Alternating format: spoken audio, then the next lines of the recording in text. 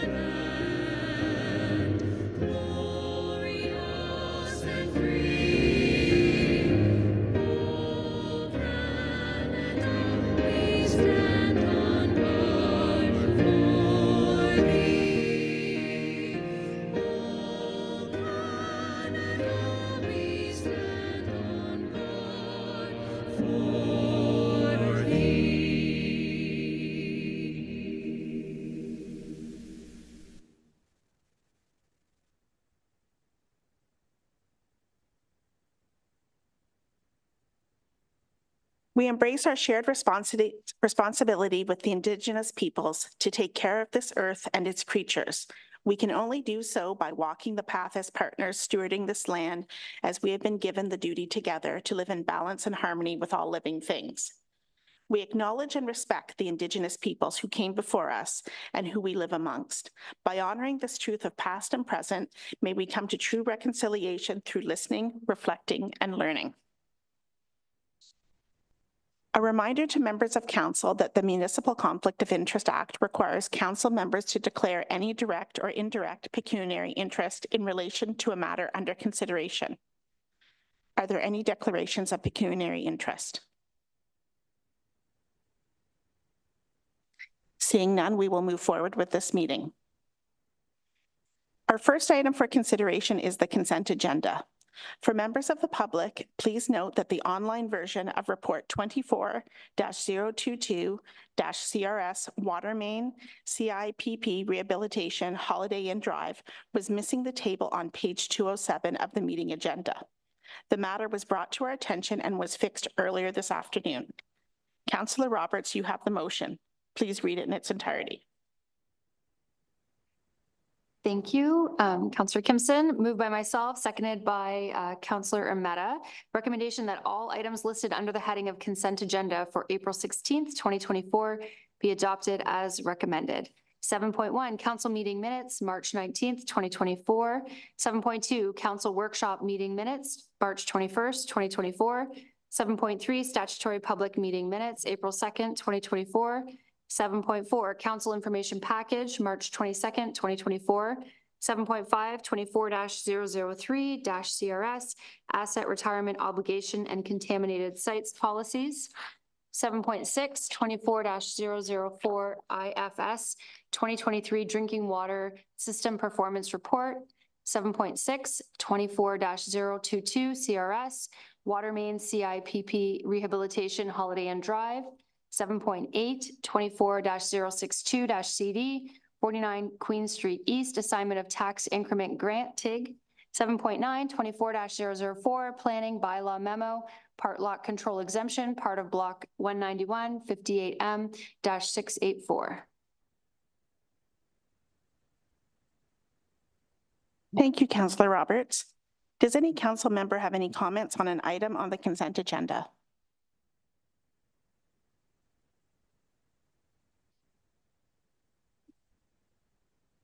I would just like to make one comment with regard to the report 24-004-IFS, the 2023 Drinking Water System Performance Report. And I would like to commend staff with the incredible marks that we received. The 2023-24 Cambridge Drinking Water System Inspection was completed by the Ministry of Environment, Conservation and Parks in February 2024, resulting in 0 opportunities for improvement and 0 non-conformances for an overall score of 100%. And I'd just like to thank our staff who do such a great job of keeping our drinking water system in fine working order. So thank you very much for that great score. I will ask our clerk to display voting for members. Starting voting. And closing voting. And the consent agenda carries unanimously.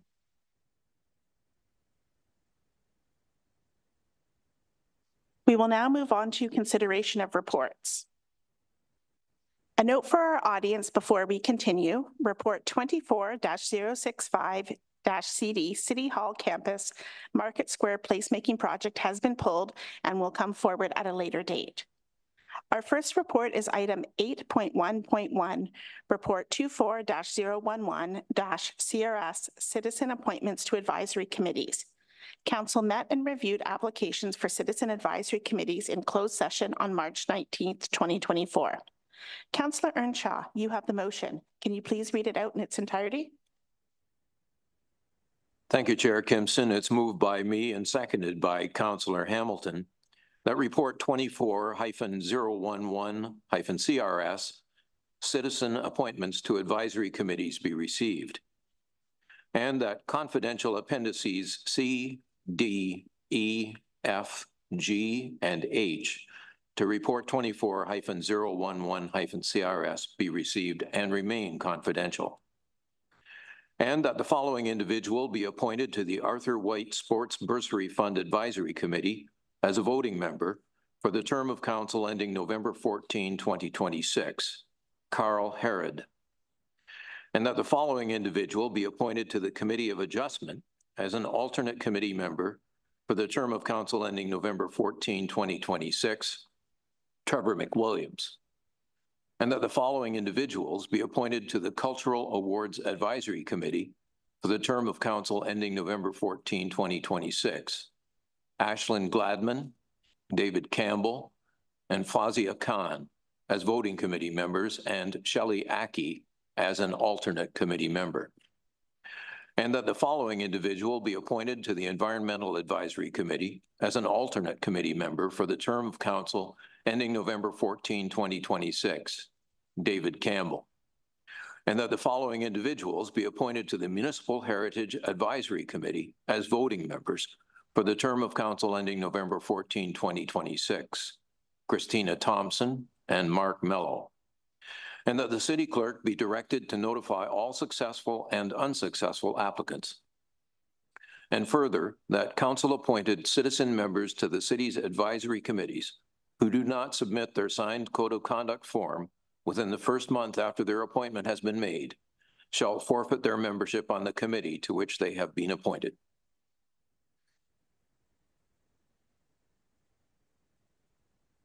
Thank you, Councillor Earnshaw. Are there any questions? Does any member of council have any comments? Seeing none, I'll ask our clerk to call for the vote. Starting voting. And closing voting. And that carries unanimously. Our next report is item 8.1.2, report 24-012-CRS, Cambridge Fire Department Annual Report 2023. We have a presentation from Chief Rob Martin. Welcome, Chief Martin.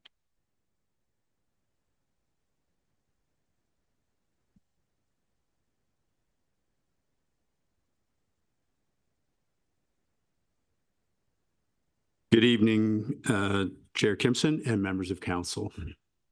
It is my distinct honor to provide a quick highlight presentation regarding the Cambridge Fire Department Annual Report. The accomplishments and achievements outlined in the report are based on a collaborative effort of an entire team as identified in this organizational chart. Each member of our team has exceeded expectations throughout the year. For context, I've added this slide to identify for members of council which fire stations are reflective of your wards. Although the fire districts are not divided exactly on ward boundaries, this gives you a general idea of which fire stations service your ward. Our first line of defense is our fire and life safety team. This team is made up of 2 enthusiastic and passionate firefighters who provided 2,106 educational sessions and created all of our social media content, which reached a total of almost 694,000 people.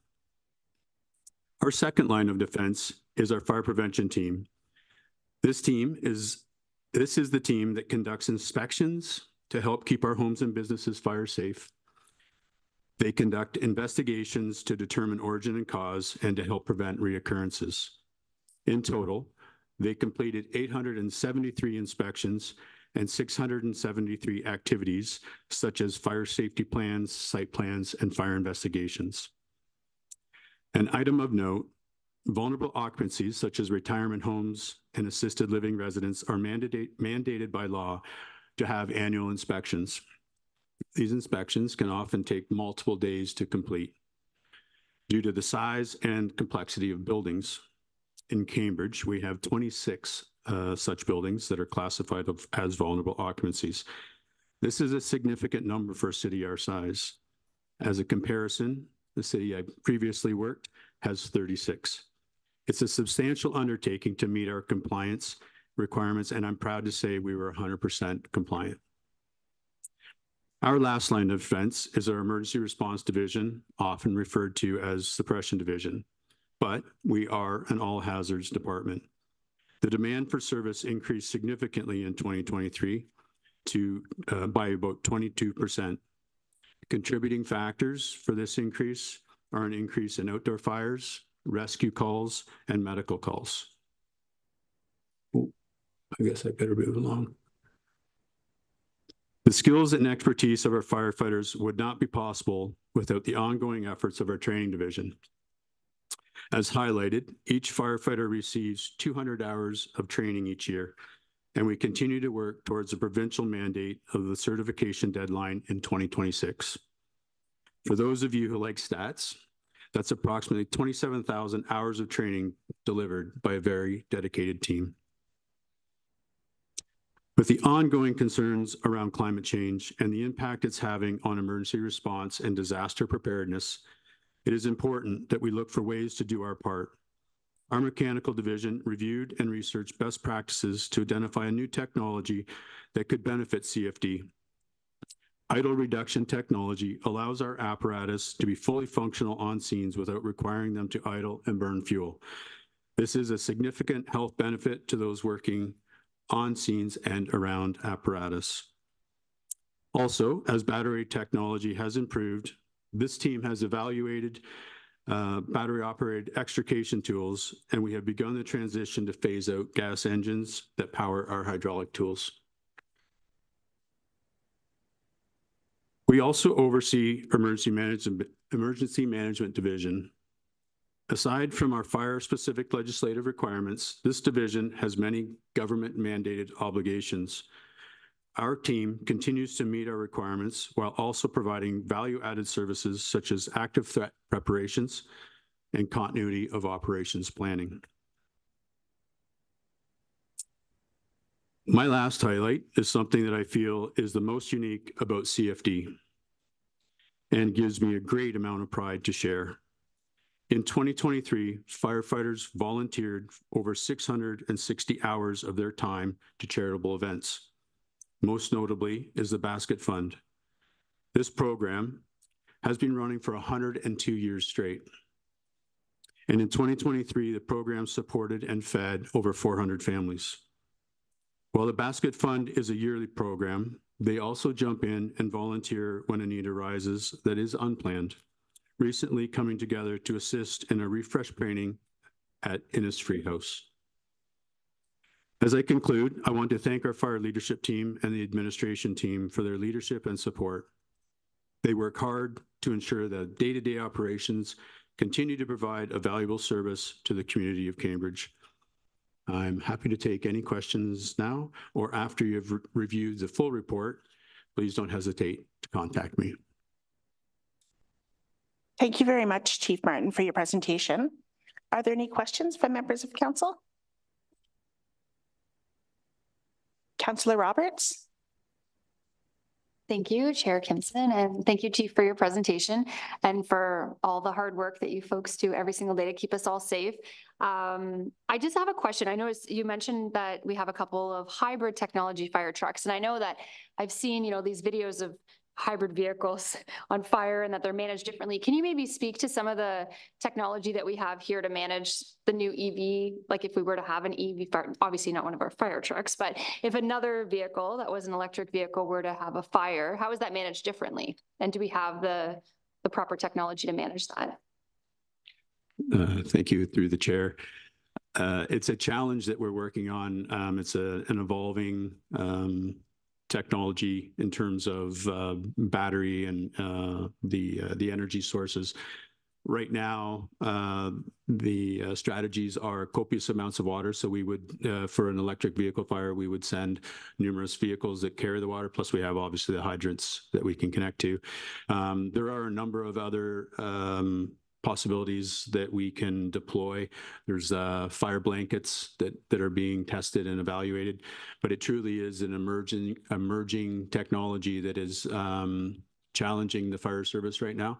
So I think it's one of those things that we're going to continue to work on and to evaluate the solutions as they come forward. Thank you so much. Councillor Hamilton. Thank you, Councillor Kimpson, through you. And thank you very much for your presentation, Chief, and for all the work that you and your team do. Two questions. The first one is just a small question, but on page 278, you mentioned that there are the school outreach. And I think there was a picture of it up there. Here, 40 people participated. I was just wondering if you could clarify the 40 people that participated in school outreach. Would that be 40 schools? Or, sorry. Yes, it would be 40 schools. So through the chair, it would be 40 schools that would have participated, yes.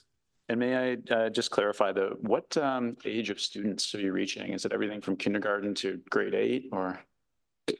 They typically will target, I believe that they target grades 1 through 4, like sort of specifically, and then they would, the following years, then they select a different set of classes. So they're not seeing like every class is not being met or taught in all the same year.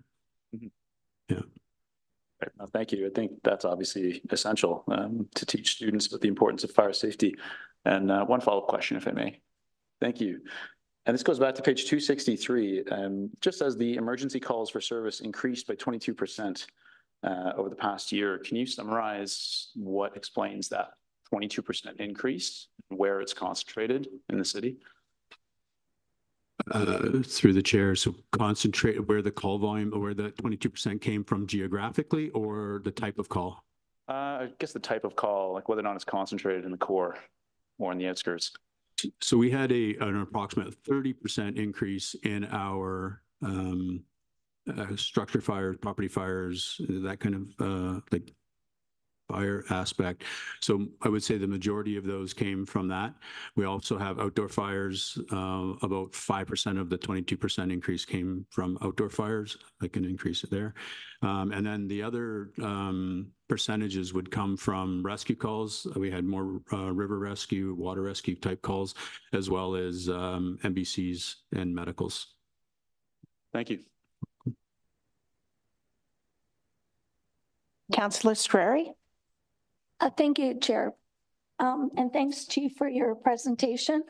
On page 274, where it was talking about the fire suppression, and there was a total call volume of over 9,000, sorry. The third highest was the false calls. And I was just wondering if you can summarize, were they malicious, were there errors, and then going forward is perhaps more education or how we can reduce those false calls. Yeah, through the chairs. So false calls might be a little bit of it's how our fire marshal categorizes them, but they are alarm ringings. So that could be a pot on the stove, a burnt toast.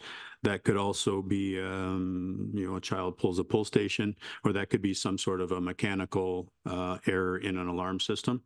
So it's rarely that would be in a residential home. That's typically in a residence that has an apartment building or a building that would have an alarm system.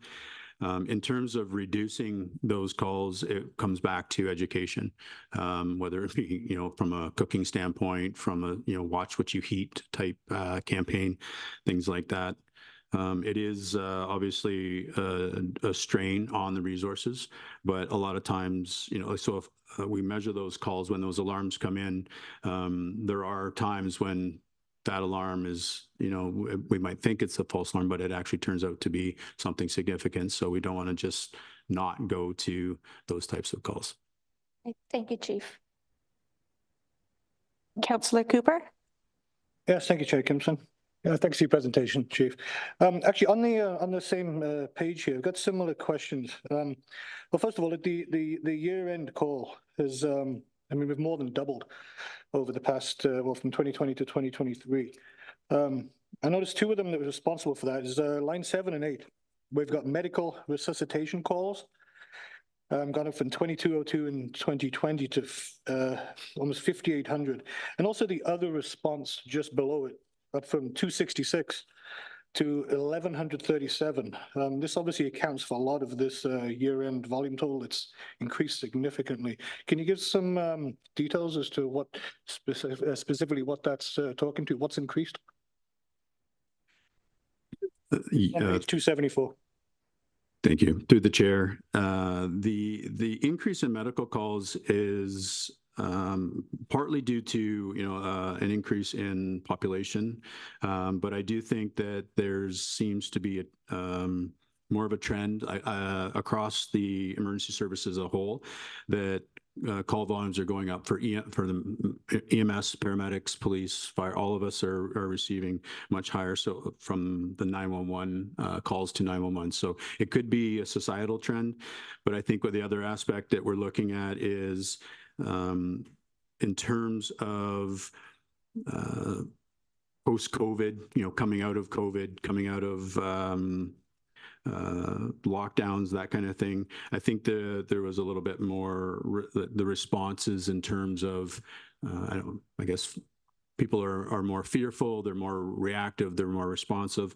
So then that's driving up some of the calls to 911. These are some of the discussions that we're having just as chiefs. And in terms of other response, that would categorize our outdoor fires that I had mentioned earlier. So that would the increase there has a lot more to do with the 5% increase from our outdoor fires. Okay, thank you. Councillor Renshaw. Thank you, Chair Kimson. Thank you, Chief Martin. This follows on questions that were asked by other councillors, particularly Councillor Roberts asking about electrical vehicle fires, and Councillor Schwery's question that led to you speaking of educational efforts to try to minimize fire incidences, all of which is by way of preamble to my recollection that there was a pretty serious fire on Beverly Street that resulted, as I understood it, from an electrical assisted bike that was inside the premises of the owner of the bike and caused a fire. So I have two questions arising from that. One is there any new or different training or educational program that is designed to alert the public to the possibility of electrical fires arising from faulty bicycle batteries and suggesting that they not be kept indoors? And the other is when such a fire unfortunately occurs, is there any difference in you mentioned lots of water and blankets and stuff, but is there any other difference in the way that they're approached? Are they harder to put out? Are they more difficult to address in some way? Those are my two questions. Thanks. Thank you for your question and through the chair. So the first question in terms of education, there absolutely are tactics and strategies that the fire marshal and the fire service as a whole are working on to spread the word about the dangers of electric vehicles, where to store them, how to charge them. In a lot of ways, people will plug different chargers in, and I'm guilty sometimes of grabbing a charger from my phone that maybe wasn't from the manufacturer. And so there are campaigns out there to try and educate people about the dangers of lithium-ion batteries and proper storage and overheating and those types of things. And to the second question, they are definitely a lot more challenging. They're self-fueling, if you will. So it's not necessarily something that we can, use our normal strategies of extinguishment. The amount of water that we would normally put out a Class A type fire, or even a gasoline or a fuel type fire, we need 50 to 100 times more water to put out that kind of the lithium-ion battery fire. So it really is a tactic right now is make sure that you have plenty of water. Okay. Councillor Schwery. Thank you, Chair. Chief, I have just one more question regards the electrical fires. Would those emit some more noxious substance for breathing and more dangerous than opposed to the others? Thank you. And through the chair,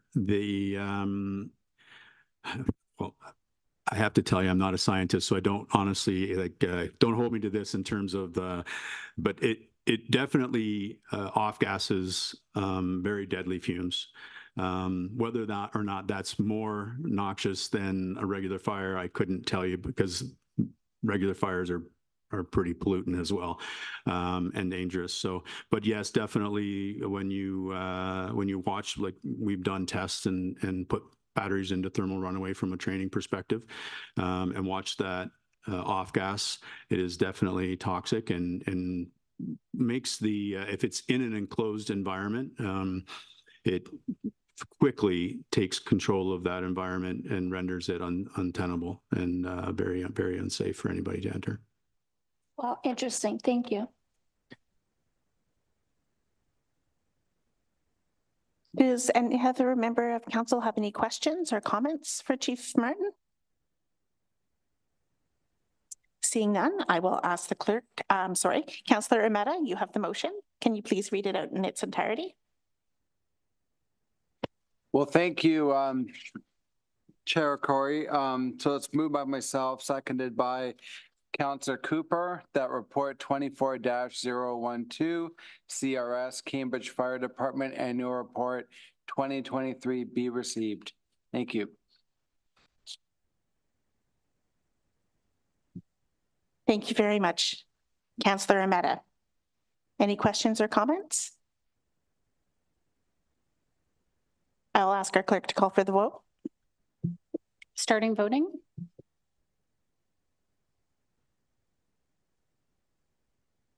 And closing voting.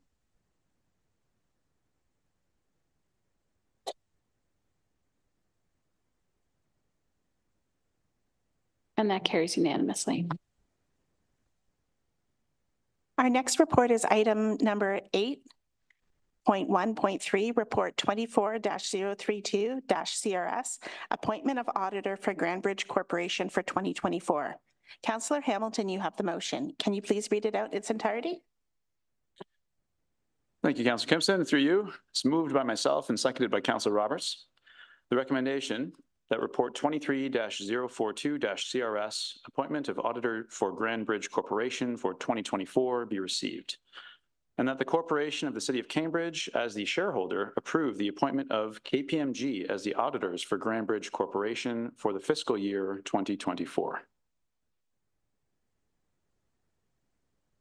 Thank you very much, Councillor Hamilton. Are there any questions?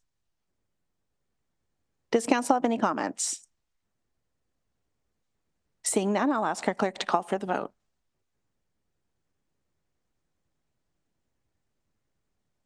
Starting voting.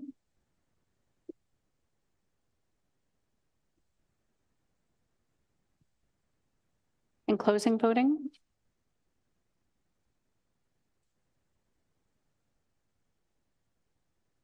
And that carries unanimously.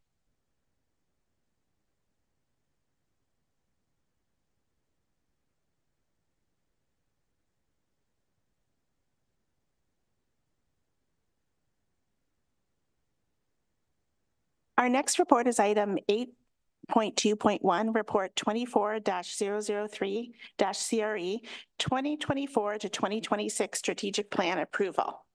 We now have a presentation from our Director of Corporate Strategy, Jenna Brown-Jowett. Welcome, Jenna. Thank you.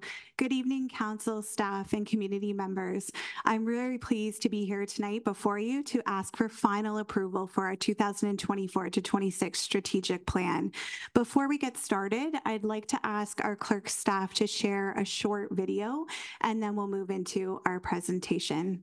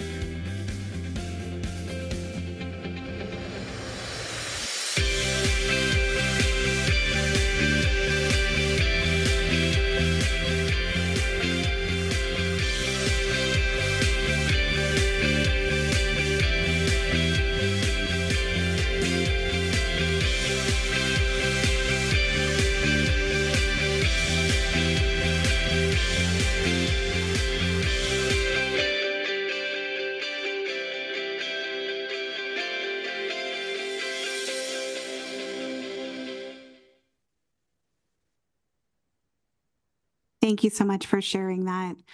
Just a couple of ways that we're investing through people, place, and prosperity in our community. So we wanted to share that.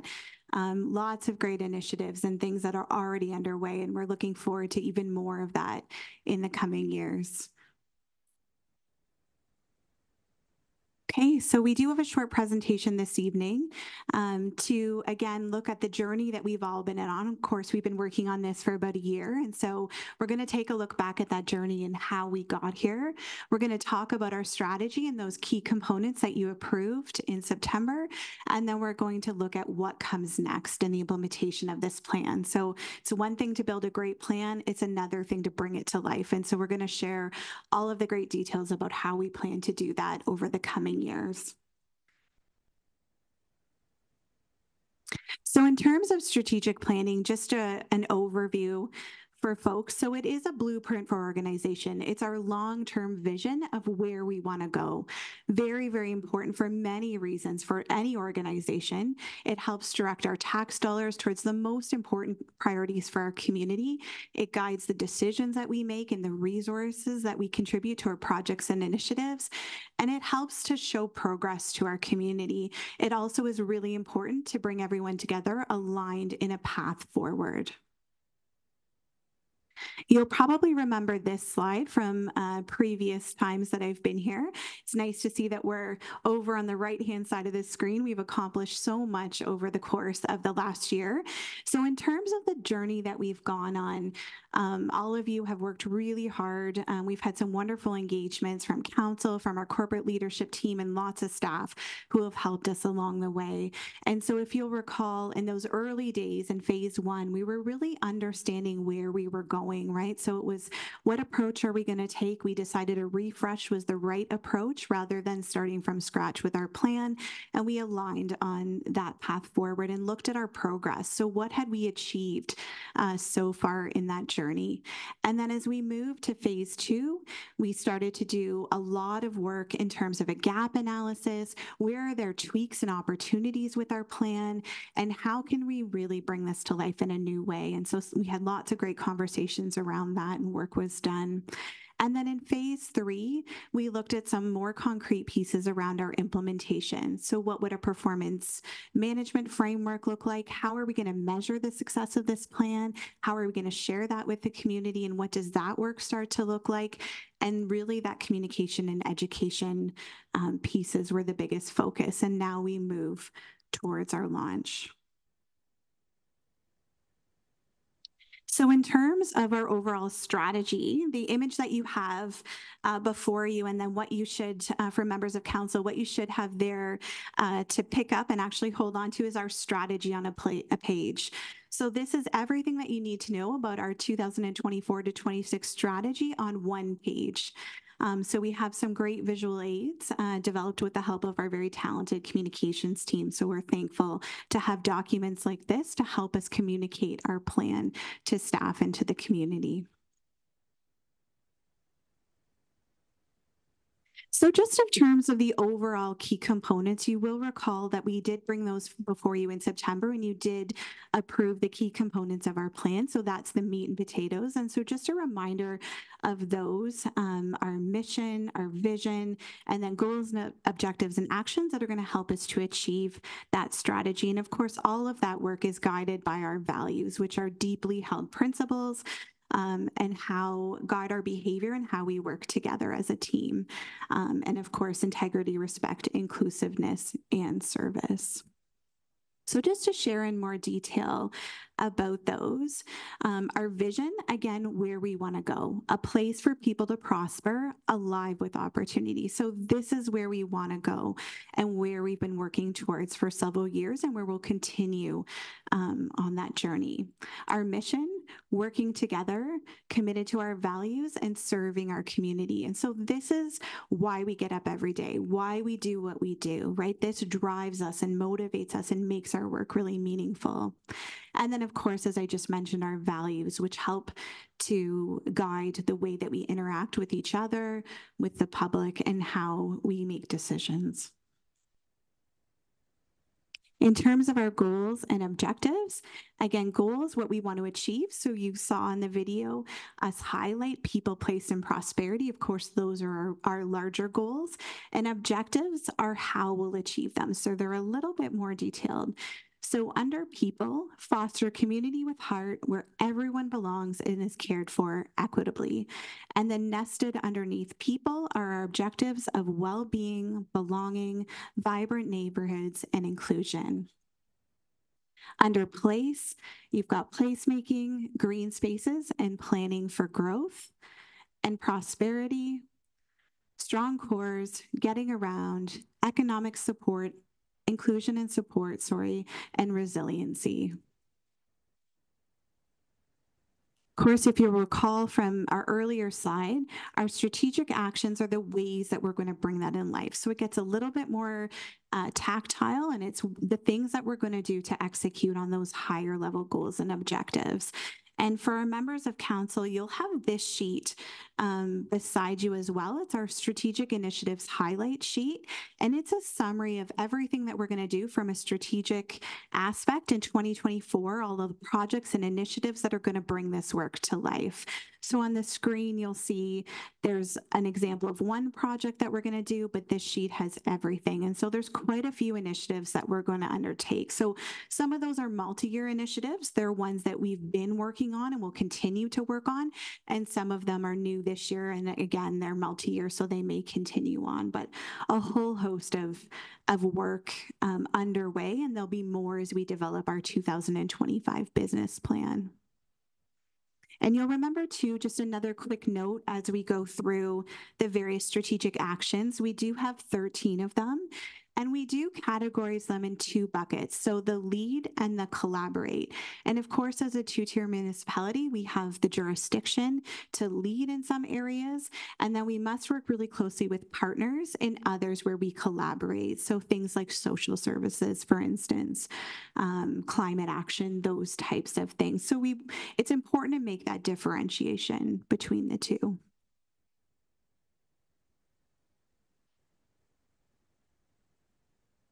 Okay, so I did talk about these documents earlier. I talked about the one-pager.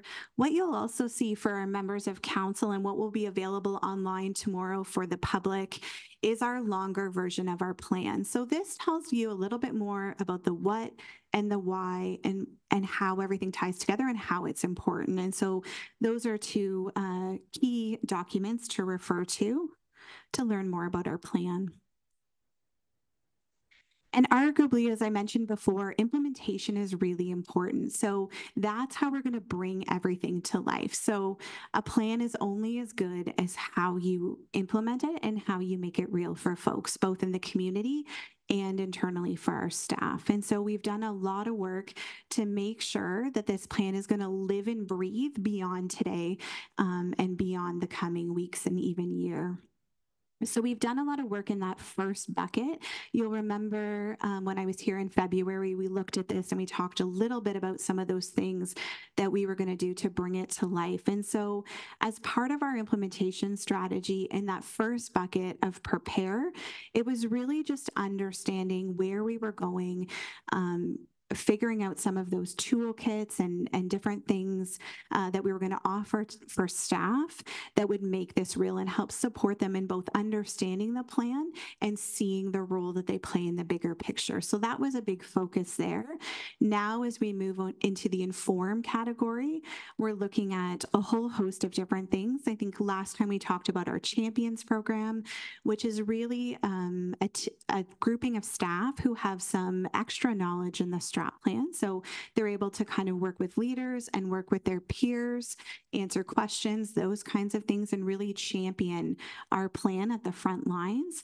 So that's something that's really important. We've developed a whole host of educational and visual tools, some of which you've seen tonight, and some you'll be seeing shortly. So for members of council, we do have a council toolkit, which you'll receive in the coming days. And so that's to help you share the plan, right? Whether you want to share on social media or whether you want to have a whole host of information that you can use to talk to folks about the plan. And we have some very tactile things that you can use and some tools that you might find really useful when working with partners, when talking to the community. And so that's something that you can look forward to receiving. We've also developed one of those toolkits for our leaders as well. And I believe we talked about that in February. So we're also going to go to divisions. We're going to talk to all of our groups, and we're going to run some exercises with our teams, again, to help illustrate the role that we all play and how we're going to move forward.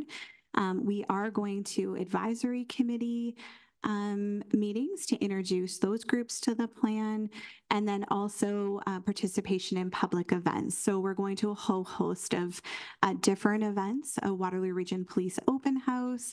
We will be going to our BOC Open House. We will be attending all of the mayor pop-up events. So we have a whole host of things that we're doing to be able to reach out to the community, and we'll continue to look for opportunities to do that as we move along. So as you move into that enable bucket, again, more education, visual tools, and we'll really start to do a lot of storytelling. And so this is where we can really be proud of our plan, right? We'll start to see a lot of achievements happening. We'll start to see progress, and we'll talk about the way that we're both measuring and reporting on that progress. And we're working on that measurement framework that we talked about in February.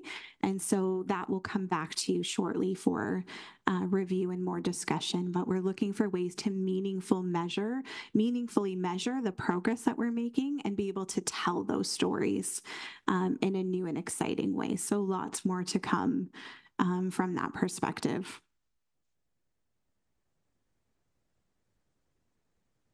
Okay, so as I mentioned on the last slide, pending your approval today, launch will begin. And we will start sharing very broadly. And then we'll also be continuing to work on, again, that storytelling, participation in public events, meeting people where they're at and having more conversations, and then more work on the monitoring and reporting framework.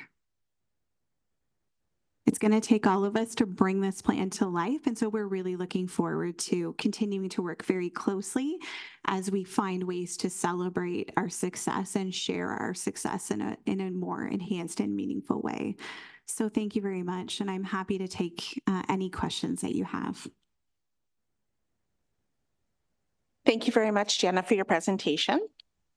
Are there any questions for staff? Councillor Schwery? Thank you, Chair. And thank you, Jenna, for your presentation. One thing I'm seeing missing, but I'm not even sure if it's part of your strategic plan, is ways to clean up Cambridge. And when I mean clean up, like there's a lot of garbage. I get a lot of calls from people that there's garbage thrown around. There's not enough garbage bins.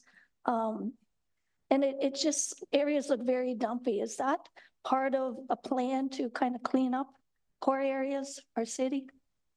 So we do have a couple of strategic actions that are related to that. So establish our core areas as attractive destinations, and potentially safe and healthy neighborhoods touches maybe on that a little bit.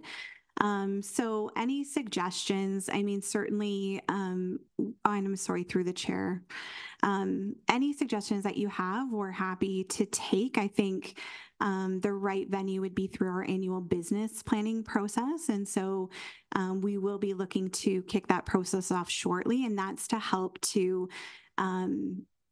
certainly decide what initiatives and projects we're going to do in 2025. And so that may be something that staff can consider as part of that process.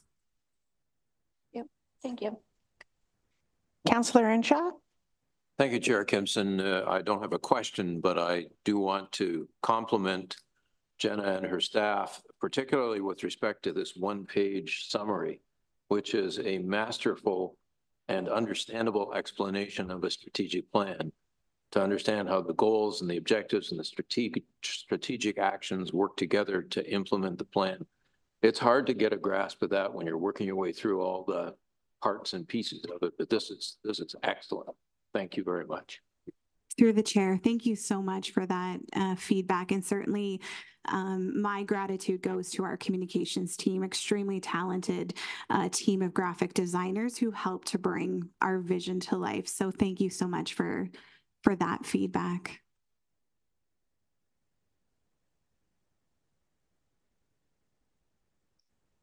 Councillor Schwery, you have the motion. Can you please read it out in its entirety?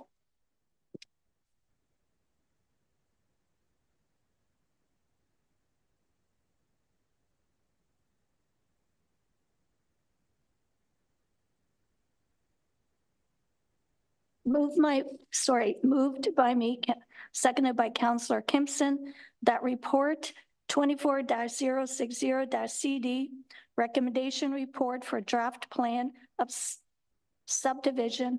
Is that the correct? No, sorry.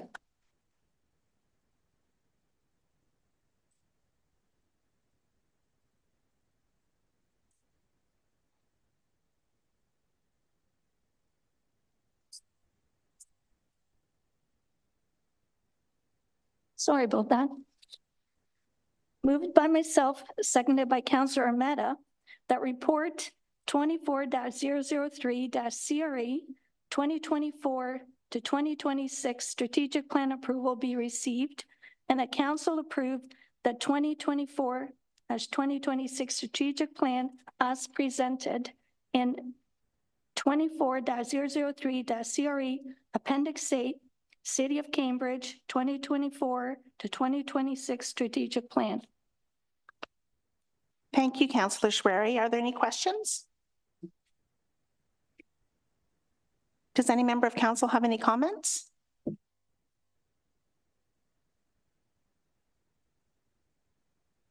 Councillor Armetta. Well, thank you, Chair Corey. I think this is a pretty solid document. So I would say I'm about 99% in support of it.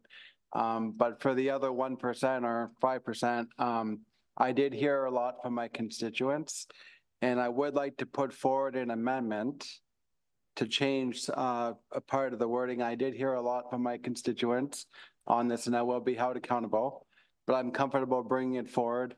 So on page 12 of the strategic plan, under promote and develop more transportation options, the part where it says preparing for the LRT and related development, I would like to change that to preparing for rapid transit and development.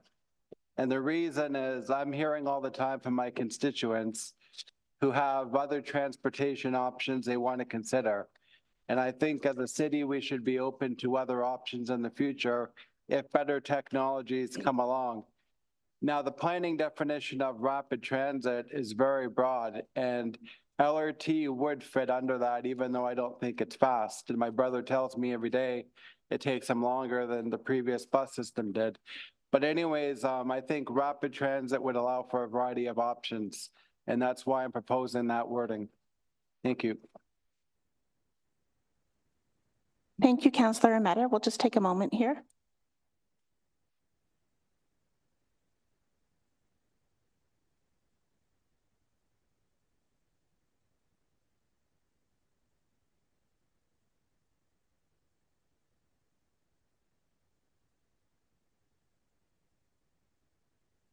We're just going to take a 2-minute recess while we sort this out. Thank you.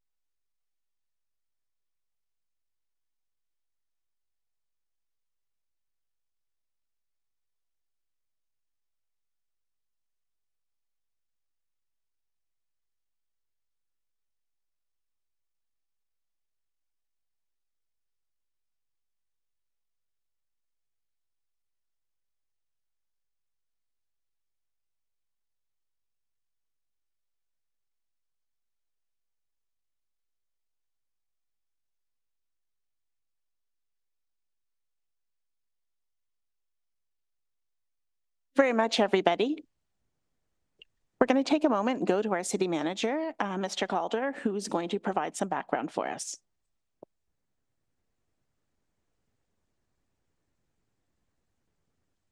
Great. Thank you, Chair Kimpson. I just wanted to take an opportunity as Councillor Ameta put that amendment on the floor and remind council that at your meeting in September, when you were reviewing the strategic plan, you had debate over the wording on page 12 under the section of promote and develop more transportation options. And you actually took a vote on the wording, and the wording that's included in the strat plan currently is the wording that you approved back in September.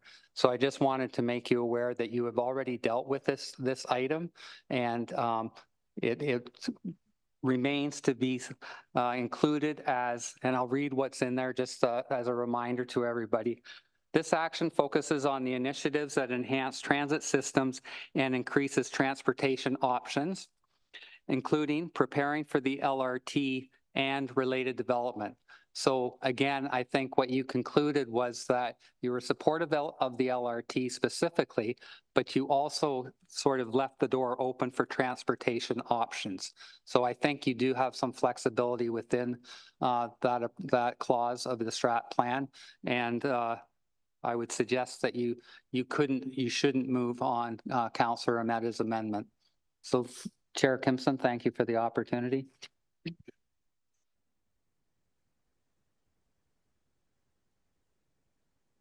Thank you very much, Mr. Calder. Councillor Ameta, how would you like to proceed?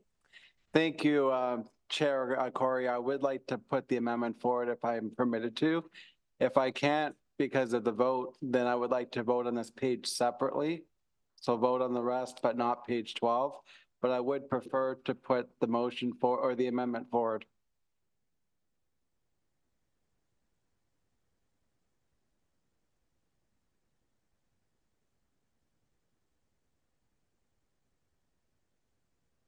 We're just going to take a moment.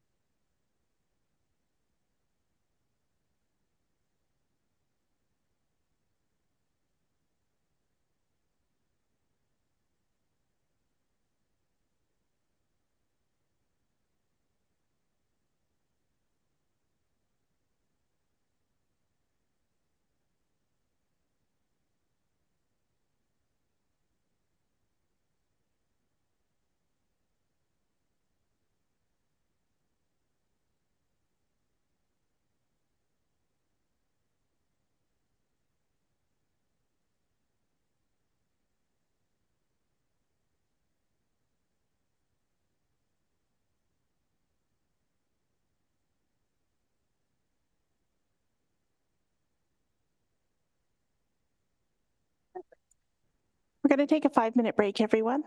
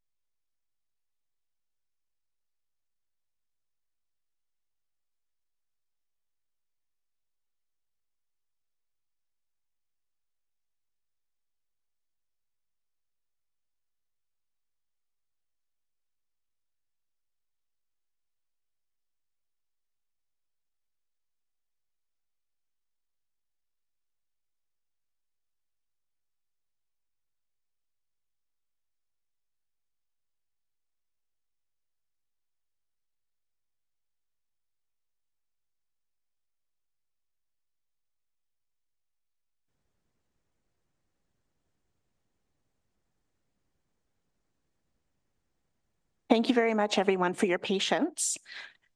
The particular item specific to the LRT on page 12 of the strategic plan was debated by council back in September.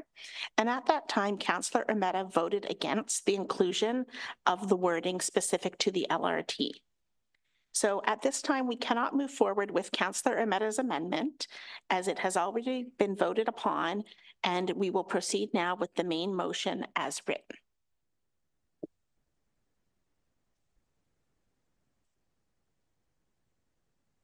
And so now we have Councillor Schwery to speak. Thank you, Chair. I wasn't here when the vote happened, but I do have a concern with it. And I'm just gonna, not that I can change anything, but when I canvassed and I talked to thousands of people in Ward 1, and I mean thousands, 3 people wanted the LRT. Nobody else did. So I'm sometimes curious, when we have these strategic plans, are they not ones that you consult with the residents? How do you come up with this?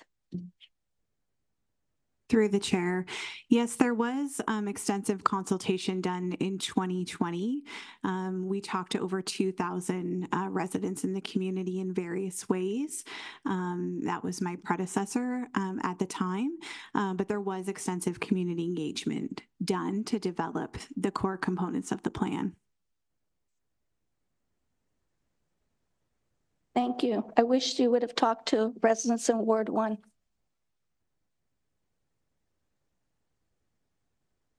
Councillor Hamilton.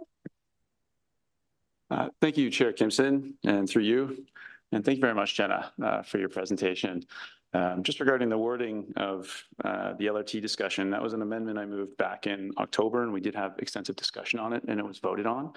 And I think it was voted on and it went through because we as a city need to strategically look at the future towards innovative, exciting, forward-thinking ideas, which includes a variety of modes of transportation, be it GO Transit, which is included in the strategic plan, be it LRT. So I think this is not a document that sets the city into stone. It is a visioning exercise that should get all of us excited as policymakers, as staff, as residents, as to where we can all go together in the future if we work together, collaborate, and we take bold steps to realize a progressive and exciting vision, recognizing what the city can be. So I have no issue including words in here, which I think, well, this is worthy of exploration. Let's look at it. Let's study it. Let's engage it. Let's see where it goes. So I just want to thank you and your staff for all the work and all the extensive community consultation that you engaged in every ward to do your due diligence to put together a fantastic strategic plan. So thank you. Appreciate it. Through the chair. Thank you so much. I'd like to go to Deputy City Manager Cheryl Zondleiter.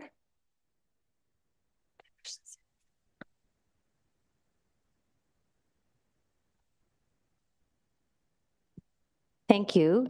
Through the chair, to follow up on some of the discussion, I would like to also add that with respect to the language related to LRT specifically and transportation options more generally, this is part of the vision setting exercise.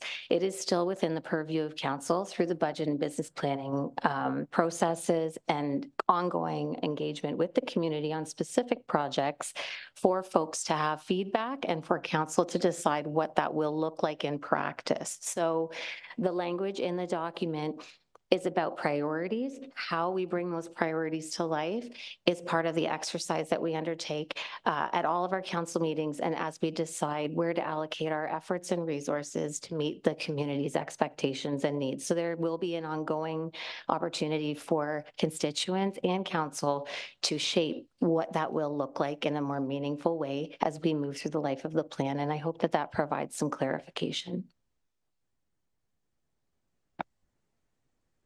Thank you very much. Councillor Ermetta. Well, thank you, Chair Corey, and I do appreciate all the feedback that I've heard. And the reason I brought that amendment forward, even though we had already debated it, is the motion does say to approve the plan as presented. And this is the wording that's in the document. and my residents still have concerns with that wording. So I brought that forward, and I'm being held accountable for that. And I'll just leave it at that, okay? Thank you.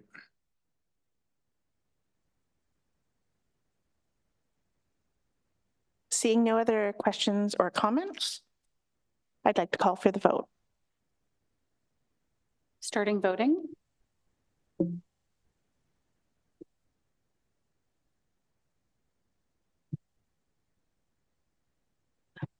And closing voting.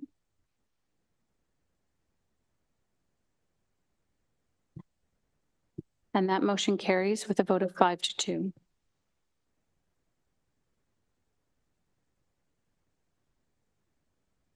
Our next item is item 8-3-1, report 24-050-CD, recommendation report for zoning bylaw amendment 84 Chalmers Street North. We have the applicant, Mark Longo, here to provide some comments.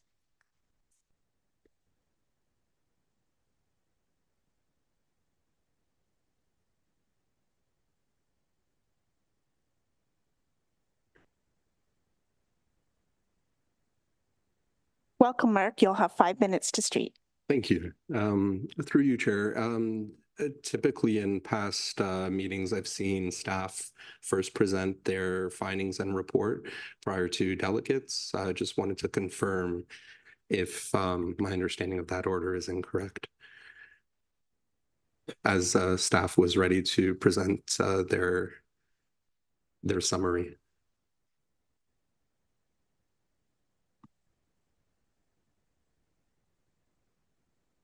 Just a moment, please. Thank you.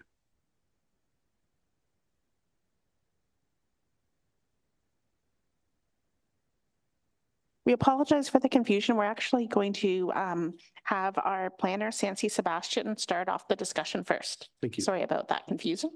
Welcome, Sancy. Good evening, council, staff, and all in attendance tonight. I'm Sancy Sebastian, a planner with the city.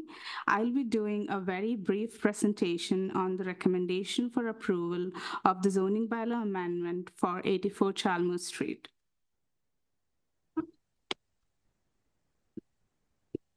Can I have the slides?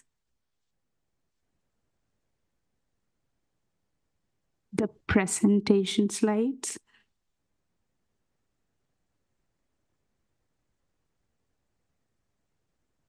Just a moment, please.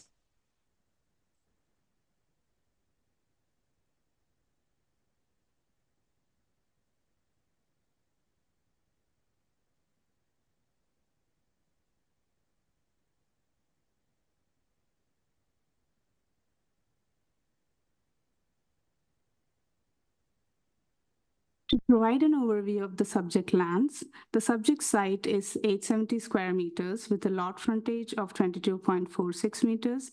There is currently a single detached dwelling on the site proposed to be demolished to redevelop the subject property. The site is surrounded by single and semi-detached dwellings. The neighboring property at 78 Chalmers Street North is identified to as heritage listed.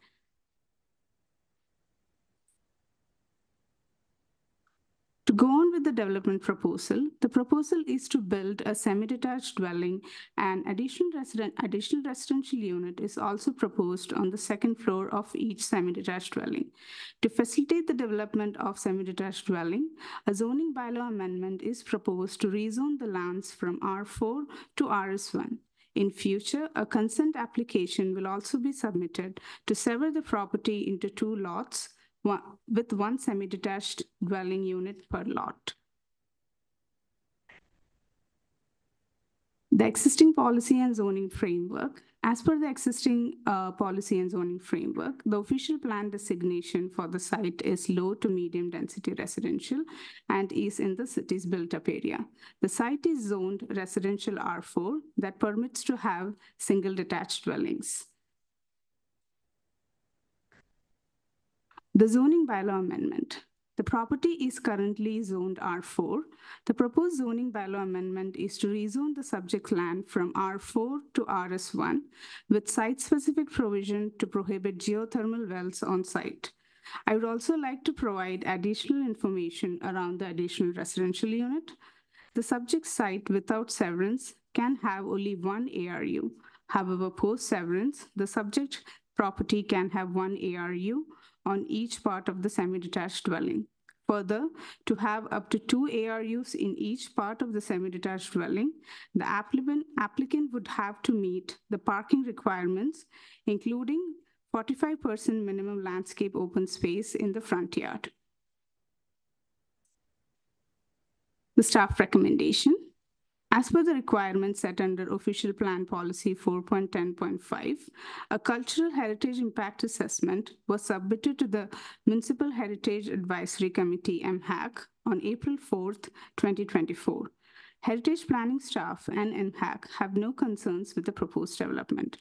MHAC also supported the heritage planning staff recommendations therein. The applicant has also stated to abide by the recommendation put forth by the heritage planning staff to retain the large tree in the front and to include a row of plantings along the southern property line, particularly in the open space between properties. Planning staff is of the opinion that the proposed development is compatible with the existing residential development along Chalmers Street North, which includes a variety of 2-story single detached and semi-detached dwellings. Staff reviewed the planning nature of the application against applicable planning policies and is recommending approval of the proposed zoning bylaw amendment as outlined in the bylaw attached to the council report 24050 CD. Thank you. I would like to ask for any questions regarding the recommendation.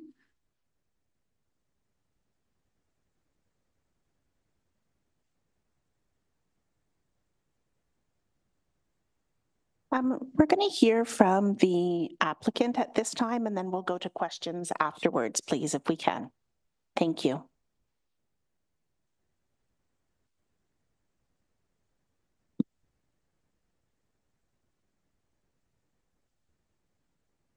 Through the chair, good evening once again. I wanted to first thank council and staff present here tonight for their time and allowing me to speak. Just to briefly reiterate staff's recommendation, the report is supportive of the proposal and many of the concerns that have been raised both by internal staff as well as the public have been addressed. Seeking a zone change, this property looks at changing the designation from R4 to RS1 to permit a semi-detached, which is in keeping with other semis on the street. And it seeks to create a half-width lot for each half, about from 66 feet currently in total width to 33 feet wide. This is in keeping with a number of the lots on the opposite side of the street that are 33 feet in width. The public consultation has exceeded statutory requirements. I have shared my contact with my neighbors. I remain open to engaging with them as design matures and as I progress through the various approvals, the C of A being next and then building permit. The proposal follows all policies and zoning bylaw. No site-specific variances are requested by us, as outlined in the staff summary. The region just requires site-specific requirement with respect to geothermal wells. At the public meeting, we heard some concerns with respect to the architecture. I just wanted to share that the renderings unfortunately didn't depict clearly the inclusion of some brick at the base on the ground floor, but there is an intention to introduce brick and or stone on the street elevations. The material selection is in keeping with the palette throughout the neighborhood. There's an array of material types within the neighborhood, siding, both vinyl and wood. There's stone, brick, stucco, to name a few. Detailing will continue to be refined as we advance the design. There are already trim and fascia details incorporated into the design that will pull cues from the neighborhood. And as I stated previously, I am committed to continuing to engage my neighbors should they desire more info as the design develops. At the public meeting, we heard some impassioned arguments against the proposal, and I'm happy to come back up to the podium to answer any questions council may have, and happy to turn the podium over to the delegates at this time. Thank you. Thank you very much for your presentation, Mark. Do we have any questions for Mark? Councillor Roberts. Thank you, Chair Kimson, and through you, and thank you for your presentation. Sorry, so you mentioned that you're still open to meeting with the residents when it comes to some of the final design pieces, because I know that was one of the main concerns that folks had was sort of maybe the extra modern style of the development. So is that something that you'd still be open to meeting with them as you continue through the design? There's still room for some flexibility there? There's certainly flexibility in the mapping of materials and some of the detailing. With respect to the form, that's pretty set on the function that occurs within the built form. And so the layout of the spaces and their relationship to the exterior environment dictates the form in this case. So the dressing of the form is certainly something that is still open to refinement. Okay, thank you. Councillor Hamilton. Thank you, Chair Kimson, through you. Thank you very much for your delegation. I'm not sure if this is a question for staff. Are we asking questions of staff as well right now, or is it just the delegation? I guess I could ask both and see who. We're just going to do questions for Mark at this time, and then we'll go to staff after. Sure, I'll ask the question to Mark. Thank you. Let the question hang. Thank you. Part of the concerns we were hearing through emails and through the previous delegations that came up at the last meeting were the number of potential units that would result years down the line. So my understanding is there's 2 semi-detached properties and an ARU would be added to each semi-detached property, which is permitted. Is there any plan to further subdivide or create even more units? And the question of staff, so I don't think that's possible, but I was going to ask you if that would be a possibility or if that's an intention a year or 5 years down the line. So as the proposal currently stands, there are only 4 units proposed in total. Should a future owner decide to add what is allowable as of right, or perhaps seek a variance, that's beyond my scope at this time. As long as I'm the property owner, should this approval be successful, we would only be seeking to have a total of 4 units on that site. And I just wanted to add, if I may, through the chair, that the properties across the street being 33 wide lots, as of right now, there could be easily 3 units per lot. So the aggregate width that would be equivalent to the lot in this application, that density could exist across the street. So I'm not asking for anything more than what the neighborhood is currently allowed as of right.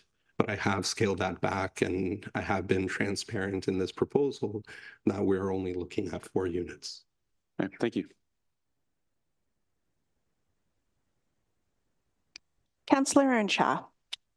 Thank you, Chair Kimson. And my question follows along from that, Mark. Thanks for your presentation.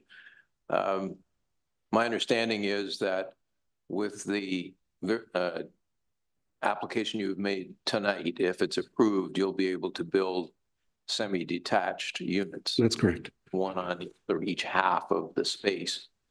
But as it stands now, only one of them could have an additional residential unit unless and until the semi-detached building is further segregated into 2 lots, at which time then the second additional residential unit could be added to come to the 4 that you're looking for. Am I right so far? Through the chair, So, and perhaps staff can clarify this. As I understand it, 3 units in total are allowed as of right on the site.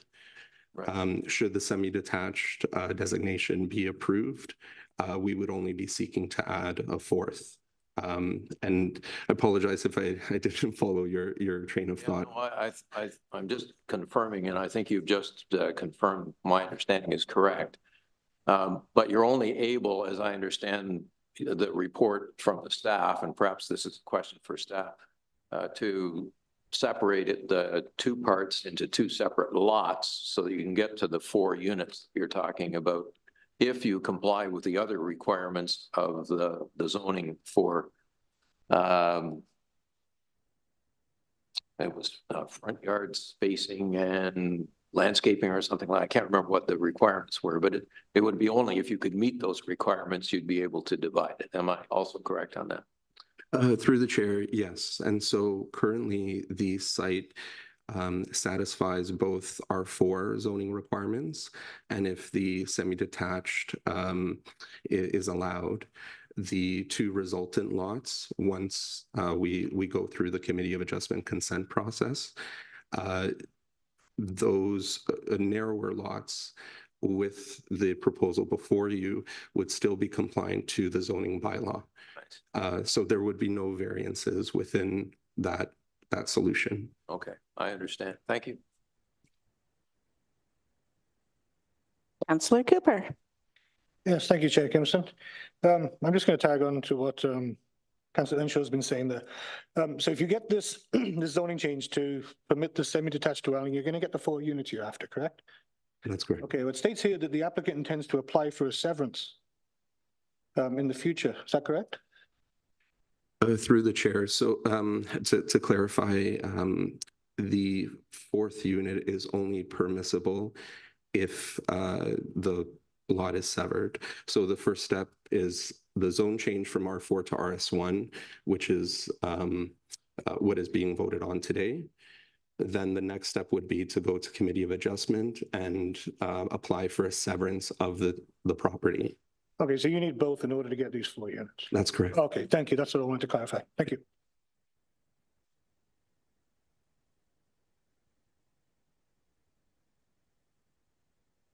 Thank you very much for answering the questions.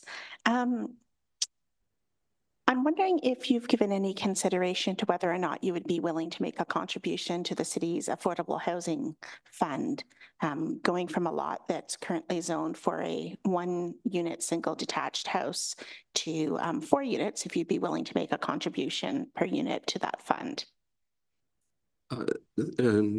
Through the chair, that is certainly something that I'm happy to consider. I'm not certain though whether tonight's decision would determine that commitment or not. It is something that I'm happy to discuss with staff moving forward. Thank you.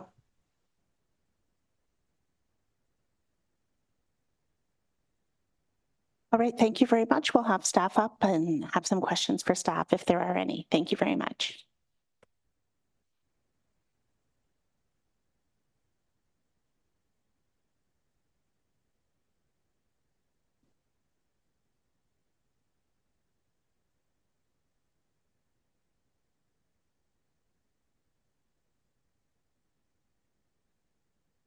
Sorry, Sansi, we're going to ask you to sit down again. We're just going to hear from the delegations first. We have 2 pre-registered delegations for this public meeting. The first person is Aaron Klein. Is Aaron here presently? Thank you, Aaron. You have 5 minutes to speak. Thank you. Okay. Good evening, councillors. My name is Aaron Klein, and I'm here to speak about the potential approval for the application for the zoning amendment for 84 Chalmers Street North. I'm going to start off by saying I can't help but feel a little disappointed in the fact that this zoning amendment has been approved has the approval of planning staff without the inclusion of delegates' written and submitted comments or have even responded to a single concern brought forth. It is premature to make any decision on this amendment without receiving a full planning response to the valid questions that have been raised. Now this unfortunately leaves council in a fairly dramatic predicament wherein the developer can file an appeal on the reversal of a premature approval, and there hasn't been sufficient, if any, response to the information for the public to provide appropriate feedback. No draft bylaw was provided in any format, and as demonstrated by the delegates' written comments, insufficient information was provided for the public to understand the proposed amendments and its role in the future of this proposed development, which still have yet to be addressed. The report frames it as though this rezoning isn't intended to facilitate the consent, and that is incorrect. They need to justify the consent through this rezoning report, as there's actually oh, my apologies. Rezoning to allow the semi-detached housing on a single lot. That's under Bill 23, so that once they can move straight to severance to build the current application. What you'll find is that the Planning Act in Bill 185 is in the process of changing to remove the appeal rights for neighbors, meaning that a much better and well-informed decision needs to be made, as this council is the only entity who can ensure public feedback is considered. This should be sent back to planning to ensure all questions and comments submitted have been given a full response. With all of this said, there is still only and solely financial motive behind this overdevelopment proposal, and the intent needs to be considered. The current dwelling, though perfectly suitable for a low to moderate income family, has not been rented out in over 9 years and could still be rented to a family in need today when it is needed today. Contrary to the applicant's claim of overdevelopment being for the greater good, the application's reference to the development as 2 duplexes, yet the applicant has stated multiple times he will rent all 4 units independently. So it cannot be both 2 units and 4 units simultaneously, and language is extremely important. There has been no information provided on the proposed rent. Neighborhood feedback was not sought prior to. He has explained that it is still open, though that hasn't been communicated to the surrounding neighborhoods. And there's been no further consideration or amendment to the optic compatibility, size, or council and delegate feedback from the last meeting. We have currently garnered over 100 signatures on a form, primarily from neighbors in opposition who share the same view. This is only the first of a 2-step process where council decision and community feedback is able to ensure that this overdevelopment doesn't set a dangerous precedent. It cannot be stated enough that after this housing crisis is inevitably solved, whenever that may be, that we have to be proud of and accepting of all the decisions made now without remorse or regress, as the decisions made today will last a lifetime. I would encourage a comprehensive inventory of the neighborhood, wherein you'll find nothing of comparison to what is being proposed. Thank you. Thank you very much. Councillor Ameta. Thank you, Chair Corey. Through you, thank you for your presentation. My question is, so you know we're pretty tight for time in making a decision. What would you like to see done with this property? Like, what do you think the neighborhood could live with? Thank you. Through the chair, I think a maximum of 3 units is acceptable, and I would encourage anybody to drive the neighborhood and take inventory of the current houses there and find something more suitable. We have more neighbors on the opposition today.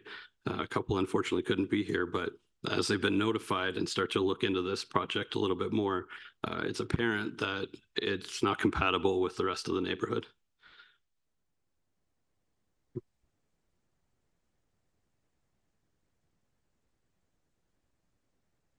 Do we have any other questions for the delegation? Seeing none, thank you very much for delegating tonight. I now have Alana Klassen. Ms. Klassen, thank you. Welcome, and please begin. You'll have 5 minutes to speak. Good evening, Chair Kimson and council members. My name is Alana Clausen, and I am a direct neighbor to 84 Chalmers Street North. To allow this quadplex to be built as proposed would be doing disservice to our community. There is no comparable dwelling of its size in our neighborhood, and it barely aligns with the city's official plan. I have major concerns specifically regarding the parking, functionality, and open space. Chalmers Street North is a major thoroughfare for first responders. I personally observe fire trucks weekly using our street to connect to the south. We have no parking permitted on our streets, and on our few blocks alone, we have had numerous house fires and medical emergencies over the past decade. The neighbor to the south, the Heritage Designated Home, currently uses the parking space of 84 Chalmers for both commercial and personal vehicles and has so for years. The addition of a quadplex inevitably means more congestion on our already narrow streets and poses a risk to public safety. The city planner has failed to include our written comments and has not responded to many of the concerns that we have raised. The planning justification is insufficient and should not have been deemed a complete application. It provides no assessment of the setbacks, lot coverage, massing, or architectural details of the neighboring properties and fails to demonstrate how the proposal satisfies the official plan. There is no mention of the minimum 45% landscaped open space requirement in the front yard and neglects parking restrictions that prohibit parking in front of a regulatory building. I understand that this meeting this evening is to decide whether or not 84 Chalmers Street will be rezoned for the ultimate goal of severance and development. I do not need to continue to point out the inadequacies in this proposal.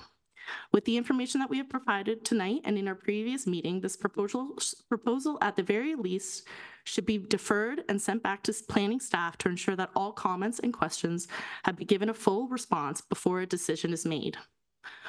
Ultimately, what I am asking from council tonight is to not permit this rezoning. Instead, I would like to suggest a 3-unit development which would better align with the official plan, functionality, parking, neighborhood aesthetics, and open space and would not require rezoning. Please keep in mind that the dangers of Bill 23. If this lot is severed, regardless of what the developer has planned or his intentions, there is always a potential for 6 units in the future, and this would set a serious precedent and be a detriment to our neighborhood.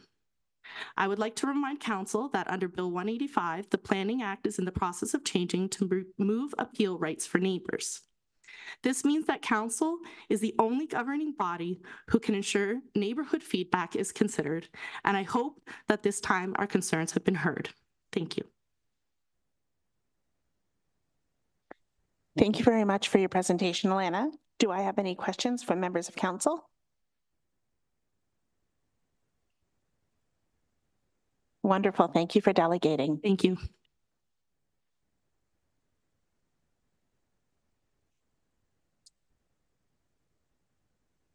I'd now like to ask staff member Sansi Sebastian to come up and answer some questions. And my apologies to everyone for the confusion. We went off order with the script earlier this evening. So questions now for staff. Councillor Earnshaw. Thank you, Chair Kimpson. Both the delegates from the community suggested that the planning staff had not considered submissions that were made at the earlier meeting, and I'd like to ask Sansi if she would address that, please. Through the chair, the submissions that were made through the public meeting last time, the comments are addressed in the public input section of the report. The concerns that which details about the concerns of the establishment of the semi-detached dwelling, creating the possibility of the 3 units being permitted as of right, should the applicant sever the property into 2 separate lots.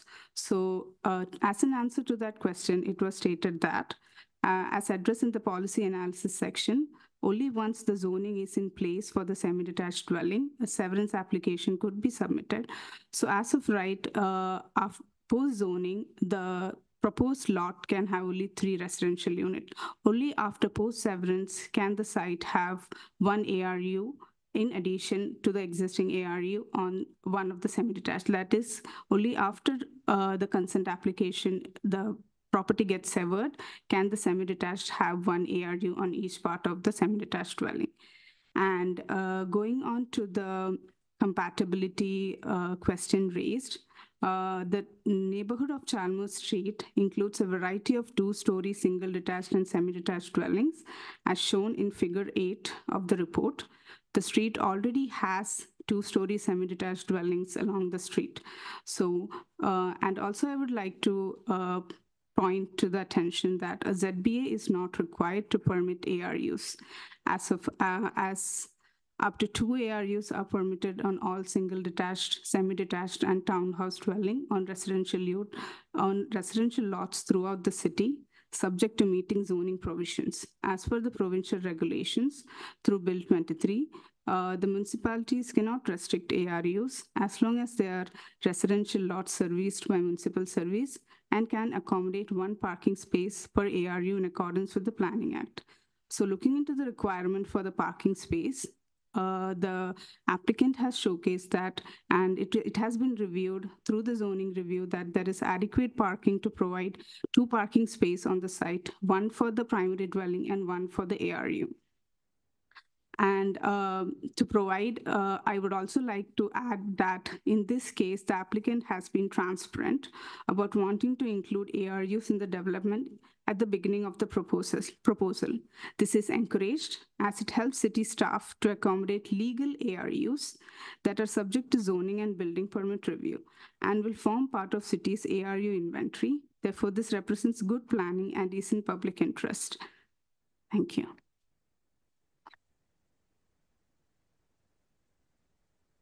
Councillor Hamilton. Thank you, Councillor Gibson, and through you. Thank you. My question has to do with the request that we're receiving from the delegations to say, well, if we drop the units count from 4 to 3, is that drop, would that drop be worthy of consideration? Would it make a substantial difference, or is the drop of 4 to 3 relatively little difference? So the drop to 4 to 3, like while reviewing through the chair, while reviewing the zoning consideration for semi-detached dwelling, all the setbacks, minimum lot area, minimum landscape open space, lot frontage, parking space requirement were all reviewed to see if 4 units can be accommodated on the site. And from the review, it was identified that yes, 4 units can be accommodated on the site with required zoning regulations in place. Thank you.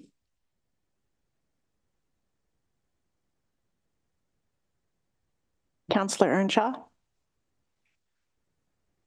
Thank you, Chair Kempson. The report which we received in our materials indicated that the Heritage Committee had not yet finalized its consideration of this application. But I believe you said in your original presentation that that's now complete and that the Heritage Committee has no concerns. Through the chair, so when the report was written, the MHAC was not happened. Like the MHAC happened on April 4th, and we have received the feedback that they support the recommendations set forth by the heritage planning staff, and they don't have any concerns with the application. And the recommendation from the heritage planning staff was to retain majorly the tree in the front and also to have planting buffers towards the south property line to provide adequate buffer between the heritage property and the current proposed development, to which the applicant has agreed to abide by. Thank you.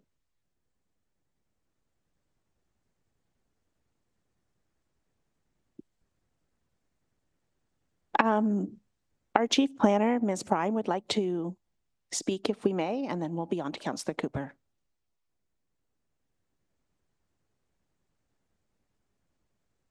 Sorry, through you, Chair.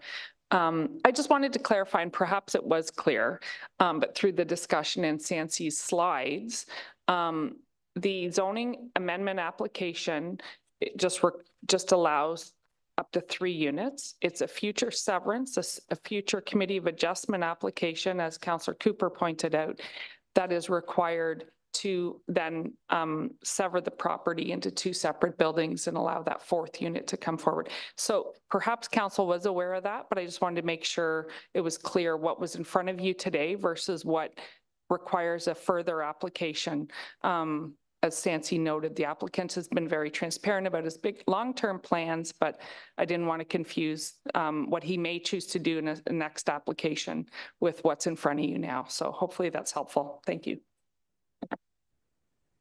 Thank you, Ms. Prime. Councillor Cooper. Yes, thank you, Chair Kimson. And I know that one of the concerns that we've all been hearing is whether this severance could possibly lead to what I guess would be 6 units in the future. I just wonder, if it's possible to kind of calm some of the fears. Has staff, anyone actually looked at that? Whether, I guess I'm thinking from a parking perspective, whether it could even be possible? Because if there's no way that's possible, then that would maybe go a long way to calming some of the fears. Could it be done? So through you, Chair, I'll take that question. Oh, can you hear me? So that, you can hear me, right? Yes. Okay. I'm sorry. Can't hear myself. We would have to review that based on what they would want to do in adding another ARU. Certainly parking is an important provision that is required, and with no street parking on the street, like, you know, you do have to meet the zoning requirements of open space as set out. That is part of zoning. So that is what's reviewed when staff review those requests for building permit for ARUs. So, you know, I don't have a configuration in front of us. We do know that I believe there is no direct access available from the backyard because of the setback. So that would limit what could happen perhaps in the backyard. As you know, we have a provision that could allow a third unit that's separate, right? So all of those parameters have to be reviewed. I would suggest it's not necessarily likely that 3 units could go into each half, but I can't give you any kind of guarantee 100%. So it's probably a high percentage, though, if not. Okay. So thank you. I appreciate that. It's hard without the information and like to assess an application, right? So I don't want to. Yeah. Okay. Thank you. I don't have it in front of me. Thank you very much. Do we have any other questions for staff? Seeing none, thank you very much, Sancy. Councillor Earnshaw, you have the motion. Could you please read it in its entirety?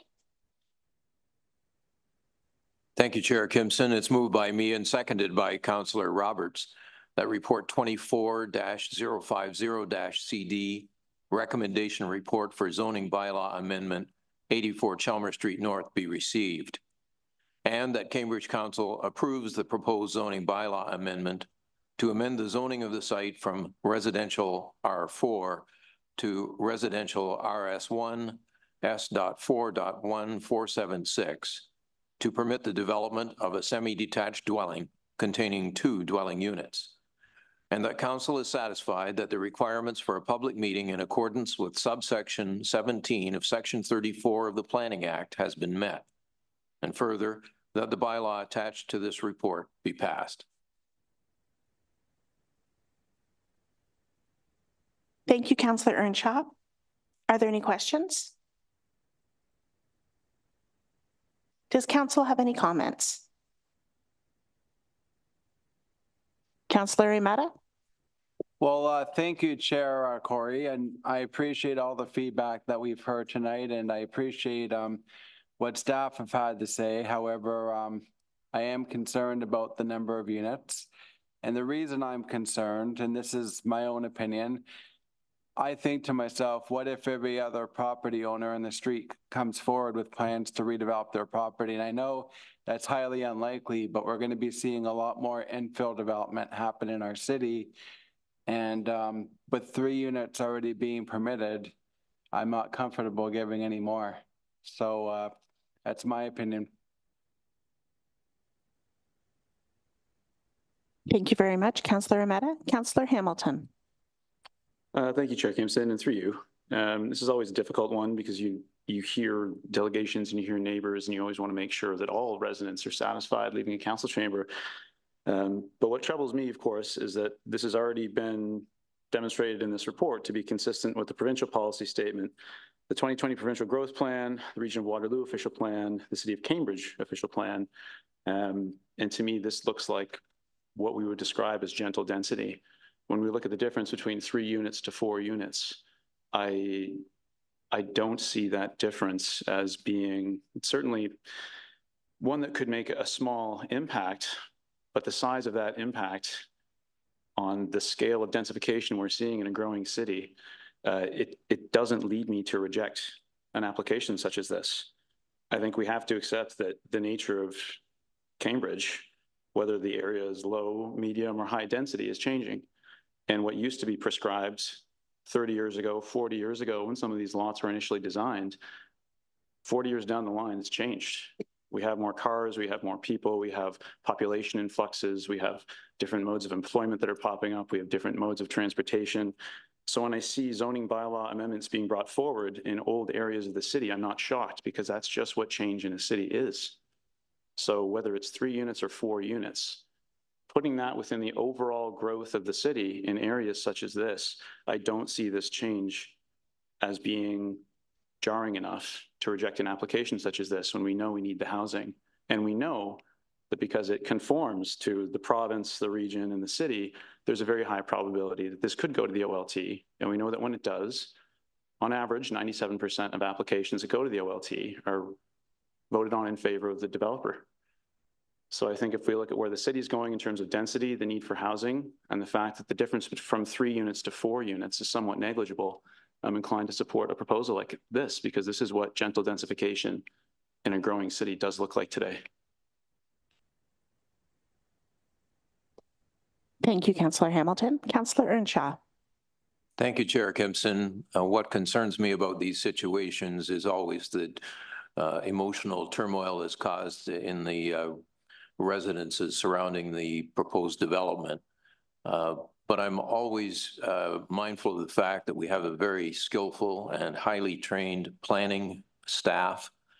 I was satisfied by the questions that I asked of Sancy, that she had carefully considered the concerns of the neighbors.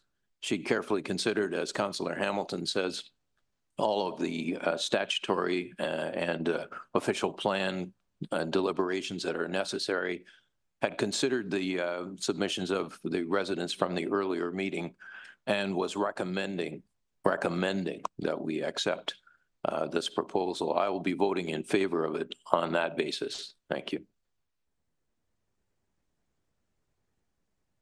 Thank you, Councillor Earnshaw. And I'd like to comment on this, if I may, for a moment. The provincial policy does support these types of changes in density, and we know that ARUs are being encouraged.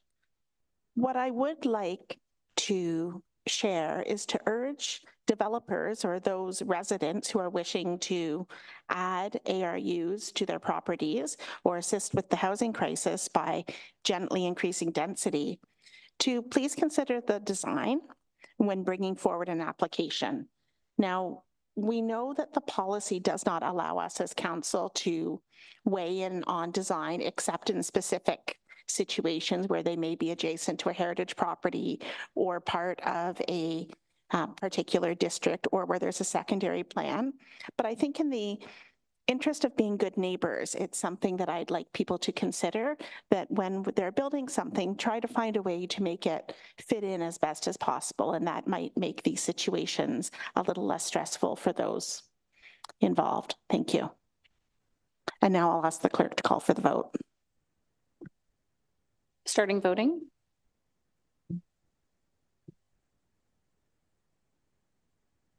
And closing voting. And that carries at a vote of 6-1. Our next item is number 8-3-2, Report 24-060-CD, Recommendation Report for Draft Plan of Subdivision 30T, as in Thomas, -20103-285 Limerick Road. We have a presentation from Vincent Wen, planner. Welcome, Vincent. Thank you. Good evening, Chair, members of council, city staff, and members of the public. My name is Vincent Wen, and I'm a planner with the city. I'm here to present the draft plan of subdivision application that has been submitted for the property municipally addressed as 285 Limerick Road.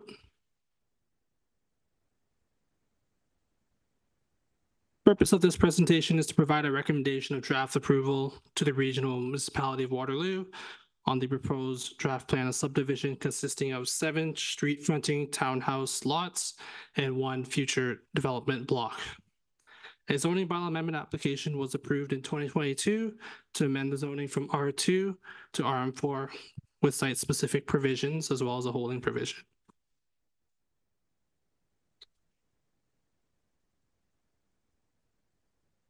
Concerns received during the public consultation process regarding increased traffic, safety, noise, and potential decrease of surrounding property values were considered as part of the approved zoning bylaw amendment.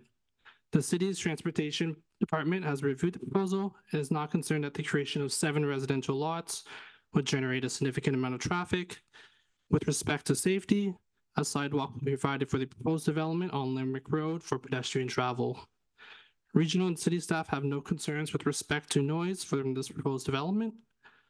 Lastly, the Municipal Property Assessment Corporation, or MPAC, assesses the values of properties using a variety of factors. Property values are not a consideration in land use planning recommendations. The proposed plan subdivision implements the approved zoning bylaw amendment.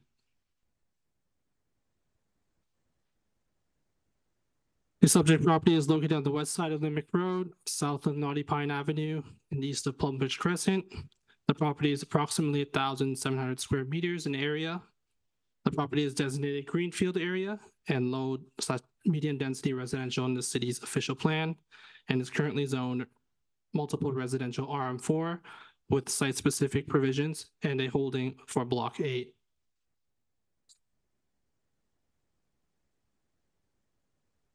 As mentioned, the proposed draft plan subdivision consists of 7 townhouse lots, 1 future development block, and a road widening along Limerick Road.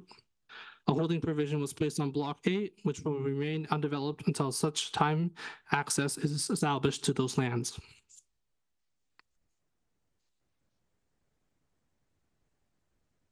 Comments received from council, the public, as well as staff and circulated agencies were addressed as part of the zoning bylaw amendment application as approved by council in 2022.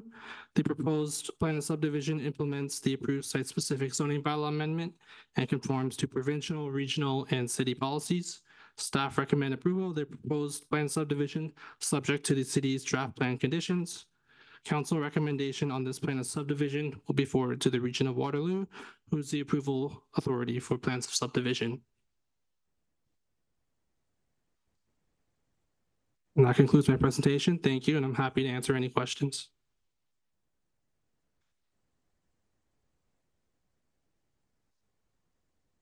Thank you very much, Vincent. Are there any questions for staff? Councillor Schwery, you have the motion. Could you please read it in its entirety? Thank you, Chair Kempson. Moved by myself, seconded by Councillor Armetta, that report 24-060-CD, recommendation report for draft plan of subdivision 30T-20103-285 Limerick Road be received, and the council advised the regional municipality of Waterloo that the city of Cambridge recommends draft approval for draft plan of subdivision 30T-20103, subject to the draft approval conditions included in Appendix D attached to this report.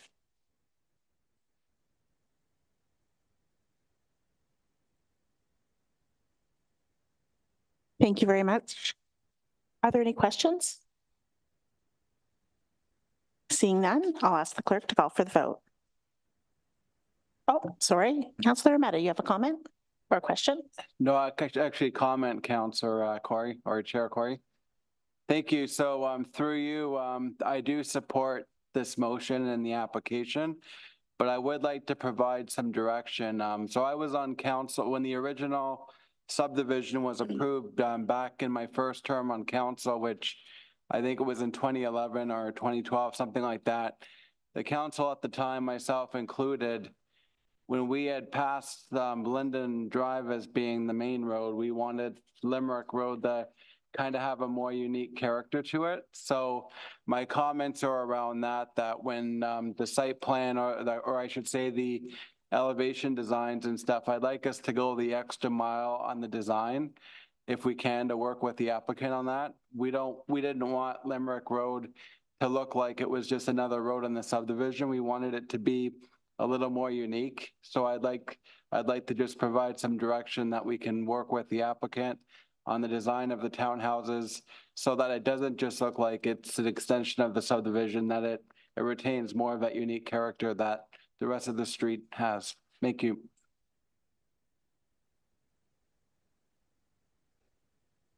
Thank you very much, Councillor Ameta. Councillor Schwery.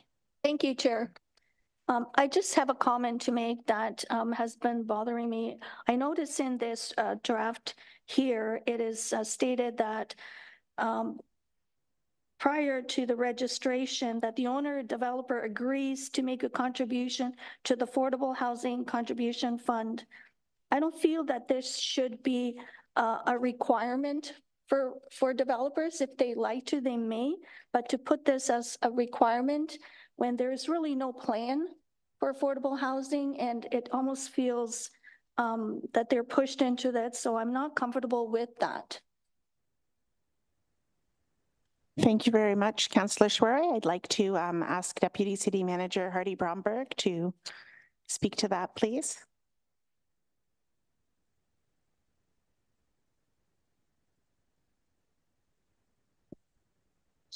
I'm just wondering if through the chair to Councillor Schwery, we typically would ask the developer if they'd like to contribute to our affordable housing fund. That's one way that the development industry helps to contribute if they're not building affordable homes, that they can contribute in other ways to the development of affordable homes in our community. But if direction from council is such that you wish us not to ask the developer, we won't ask.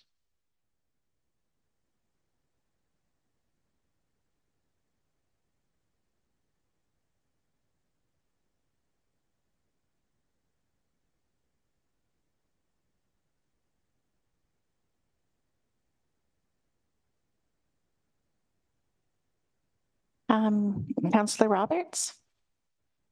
Yes, thank you. And through you, thank you, Mr. Bromberg, for that.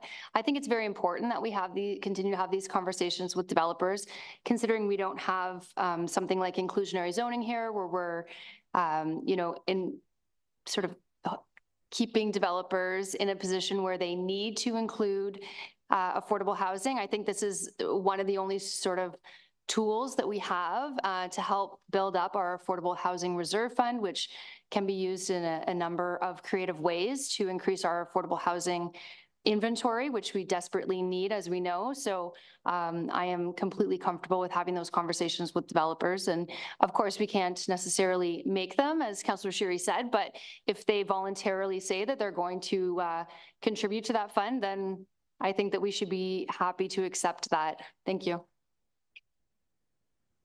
Thank you very much, Councillor Roberts. Councillor Schwery. Thank you, Chair Kimson. Just in response to that, here it says agrees to make a contribution. Affordable housing is just another word for low-income housing. This should be the responsibility of a provincial government, and we should not be burdening taxpayers and future homeowners with this, as this will just make homes more expensive. It seems to me that forcing builders to pay another tax on already high development charges, fees, and long wait times to build. The more fees we add, the more expensive the homes will be. This will only increase affordable housing prices that are supposed to be 80% of the current average price of homes sold. So the more we increase the price of homes, that affordable is also going up. So it's really not doing anything. And again, it's in the area of a provincial government. And I feel just adding more and more taxes is not creating, and we're not in the business of building homes as a city. We're not developers. So that's how I feel.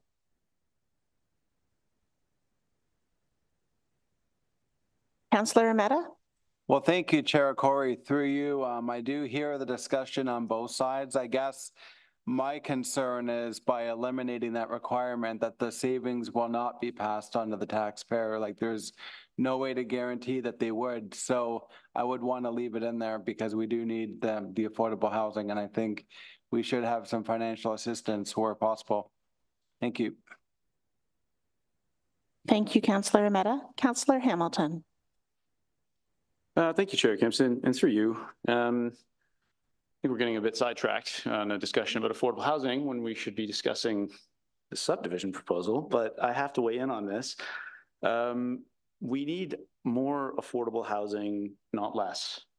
We need a lot more affordable housing, not less. And I think we have to remember that the more affordable housing we create for people and families that are in need, the healthier and more vibrant neighborhoods become, the better they become for everyone of all walks of life, of all income brackets.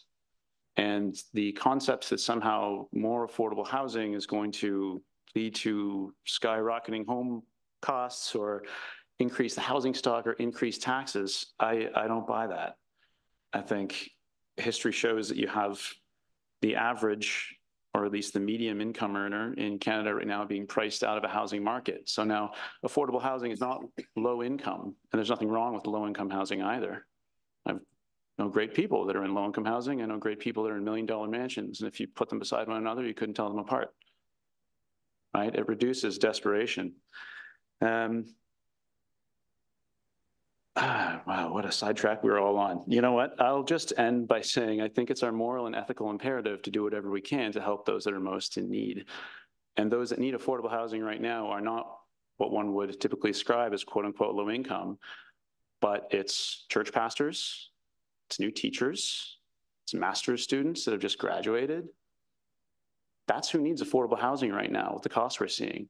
So if, as Councillor Roberts pointed out, one of our only tools as a municipality is to ask developers to give us money for an affordable housing fund, and that developer says yes, I think that's a great deal that we should take, because there's very little else we can actually do to get this housing built because it's not our jurisdiction. So if we have this tool to help us with a dire crisis that we know we need assistance with, why not use it? I think it behooves us morally and ethically to do so at every possible moment. Thanks. Thank you very much, Councillor Hamilton, and I appreciate the comments that everyone has brought forward with regard to this discussion about affordable housing, which certainly is important, but is also for another time. So if we could direct back to the motion that is before us, if this is something, Councillor Schwery, that you would like to have further discussion with, perhaps you could connect with staff and we can look at how this can be best brought forward. And also keep in mind that there has been the development of an Affordable Housing Reserve Fund working group. It's a new group and members of the public have been asked to join in. So perhaps that's something that we'll want to learn more about before we look at this in general. So do we have any other comments on the motion as read?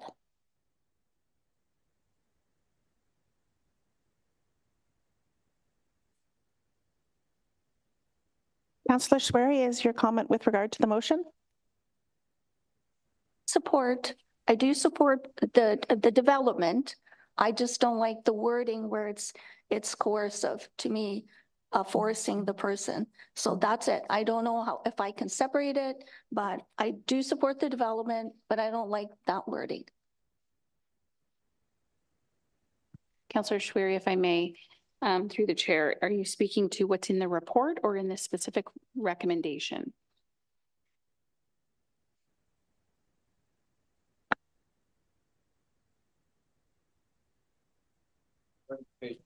Yeah. So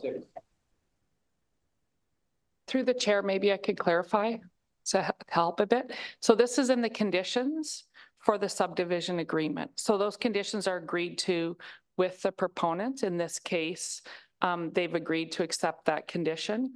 Hardy already commented on, this is something we get to an agreeable stage with. So in this case, I would suggest it's okay. You could adjust the conditions if you wanted to. Going forward, I could see, as was noted, perhaps another discussion in general about this issue and how the committee is going to work and how leveraging fees or funds from developers might proceed. So hopefully that helps. All right, thank you.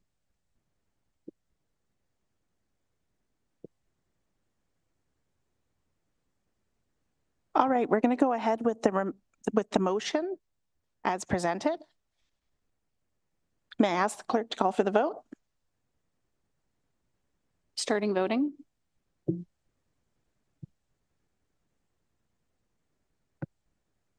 And closing voting.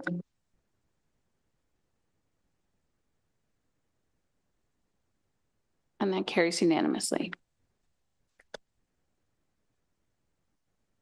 Our next item is number 8-3-3, Report 24-040-CD, 50th Public Art Recommendation. Councillor Cooper, you have the motion. Could you please read it in its entirety? Yes, thank you, Chair Kimson. This is moved by me, seconded by Councillor Roberts. The recommendation that Report 24-040-CD, 50th Public Art Recommendation be received, and that the agreed upon finalist as presented by the 50th Anniversary Public Art Jury and Arts and Culture Advisory Committee be accepted, and that the location of the public art as recommended by staff be approved, and that Council direct staff to award the contract and approve the commissioning of the public art piece, and that Council approve an increase of $10,000 to capital project A01439-40, Public Art 50th Anniversary, to be funded from the Public Art Reserve Fund. And further, that the Mayor and clerk be delegated authority to execute a public art contract with the approved artist in a form of agreement satisfactory to the city solicitor. Thank you, Councillor Cooper. Are there any questions? Does council have any comments? Seeing none, I'll ask the clerk to call for the vote. Starting voting. And closing voting. And that carries unanimously. We have one motion this evening by Councillor Urmeta. This motion was first introduced at the February 27th, 2024 council meeting. We have one pre-registered delegation for this public meeting. Connie Cody.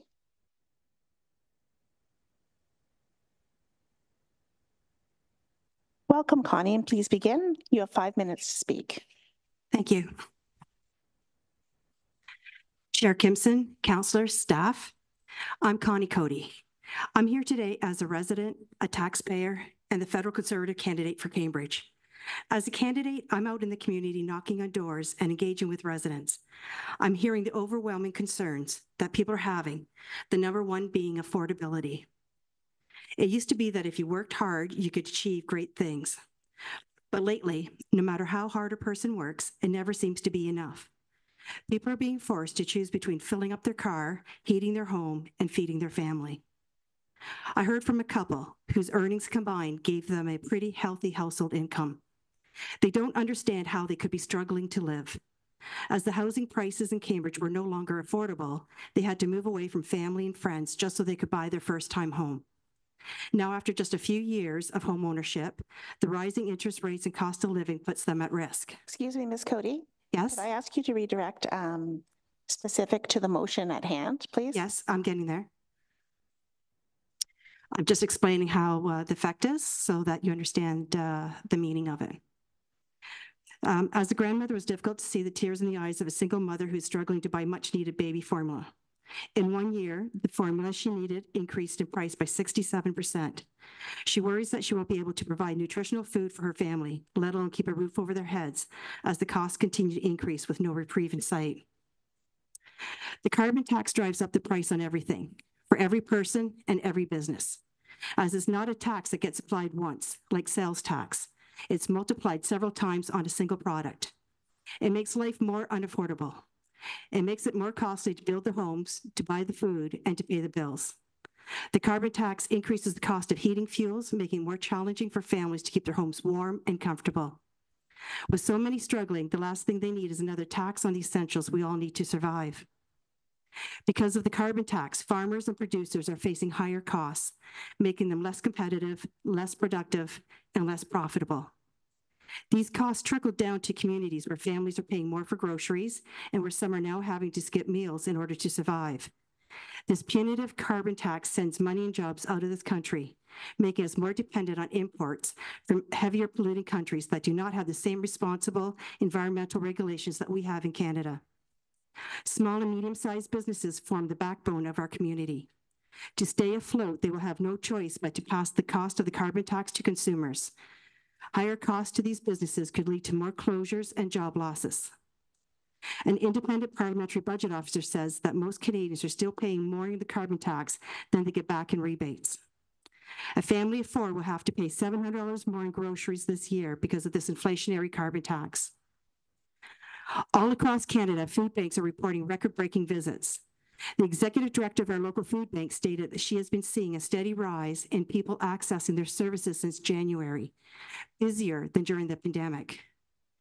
She states that the numbers continue to grow month after month, and that it's clear that Canadians are experiencing a food security crisis. Reporting warns us that food banks all across our country may not be able to keep up to the demand. Already 7 out of 10 premiers signed opposition of the April 1st carbon tax hike. 70% of Canadians oppose the carbon tax hike. Municipalities can and should be the next to get on board. So today, I urge you to consider the negative impact that the carbon tax has on our community, to affordability. Choose to support this motion to send correspondence to the federal government requesting to cancel the carbon tax as a clear and simple way to help ease financial burdens for our citizens of Cambridge, and to encourage other municipalities to do the same. Choose to support this motion so farmers, businesses, friends, and neighbors, all vital parts of our community, can continue to thrive and contribute to our economy. Thank you for your time. Thank you very much, Connie. Do we have any questions for the delegation?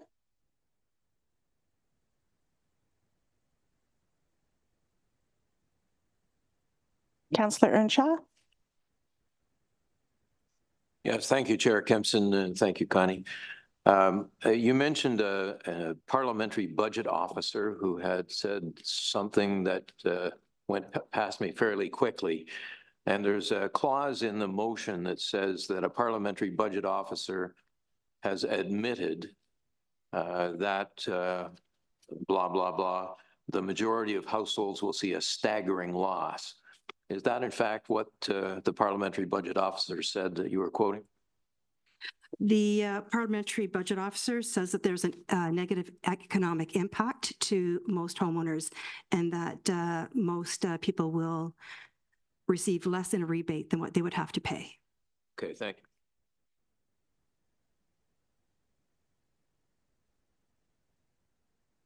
Do we have any other questions for the delegation?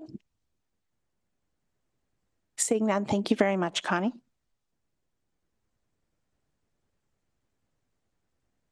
Councillor Ameta, may I ask you to please read your motion aloud? Thank you, Chair Kempson. Yes, I will. This motion is moved by myself, seconded by Councillor Cooper. The recommendation, whereas the federal government recently increased the carbon tax in April 2023 and will almost triple it by 2030. And whereas the parliamentary budget officer has admitted that when fiscal and economic impacts of the federal fuel charge are considered, that the vast majority of households will see a staggering loss. And whereas this tax flows through from producers to transporters to the grocery store floor for our citizens, and whereas this tax does very little to reduce pollution and emissions, and whereas 2/3 of Canadians are approximately $200 away or less from not being able to pay all of their bills by the end of the month, therefore be it resolved that the City of Cambridge Council direct the clerk to send correspondence urging the federal government to cancel the carbon tax, which is financially hurting our citizens at a time when affordability concerns are at an all-time high, to ease the financial and inflationary pressure on our citizens. And further, that the correspondence also be sent to AMO and all Ontario municipalities. I'd like to speak to it. Well, thank you, Chair Kempson. I would like to take credit for writing this. However, I did not write this, and that's okay. I don't need to write every motion. This motion was in our package. It's been going around the province to a number of councils across the province, and it has received quite a bit of support. So I saw this motion. I thought it is speaking my language. It is consistent with what I'm hearing in our community, that a lot of people are really finding it hard to make a living, and this tax just adds to it. And, you know, the way I see it, a tax doesn't solve a problem, you know. I would prefer, you know, if we're trying to make positive environmental change, give someone a carrot. Don't hit them over the head with a stick. That's how I see it, right? So I think, you know, if we want to get people to change their habits environmentally, like, you know, take transit more and so forth, we need to give people viable alternatives.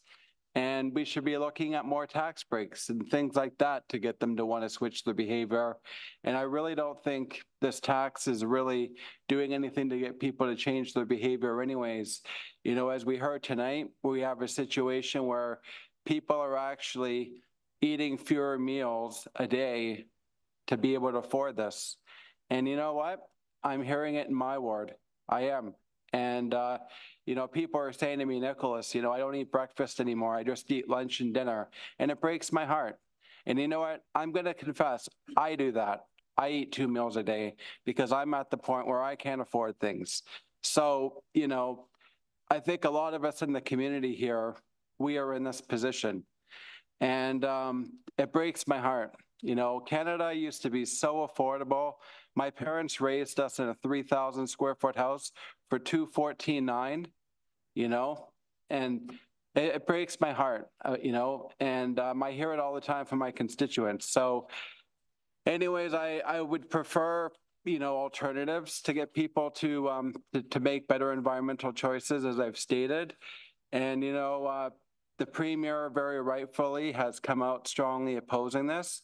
And it's not just Premier Doug Ford. You know, I believe the leader of the Liberal Party, Bonnie Crombie, said she would not introduce a tax if she's elected. And certainly the NDP, Jagmeet Singh, he's also come out against it. So I think there's better ways. And I can't support, you know, the carbon tax. And I think this city should be leading to get it eliminated. Thank you. Thank you, Councillor Ameta. Councillor Earnshaw.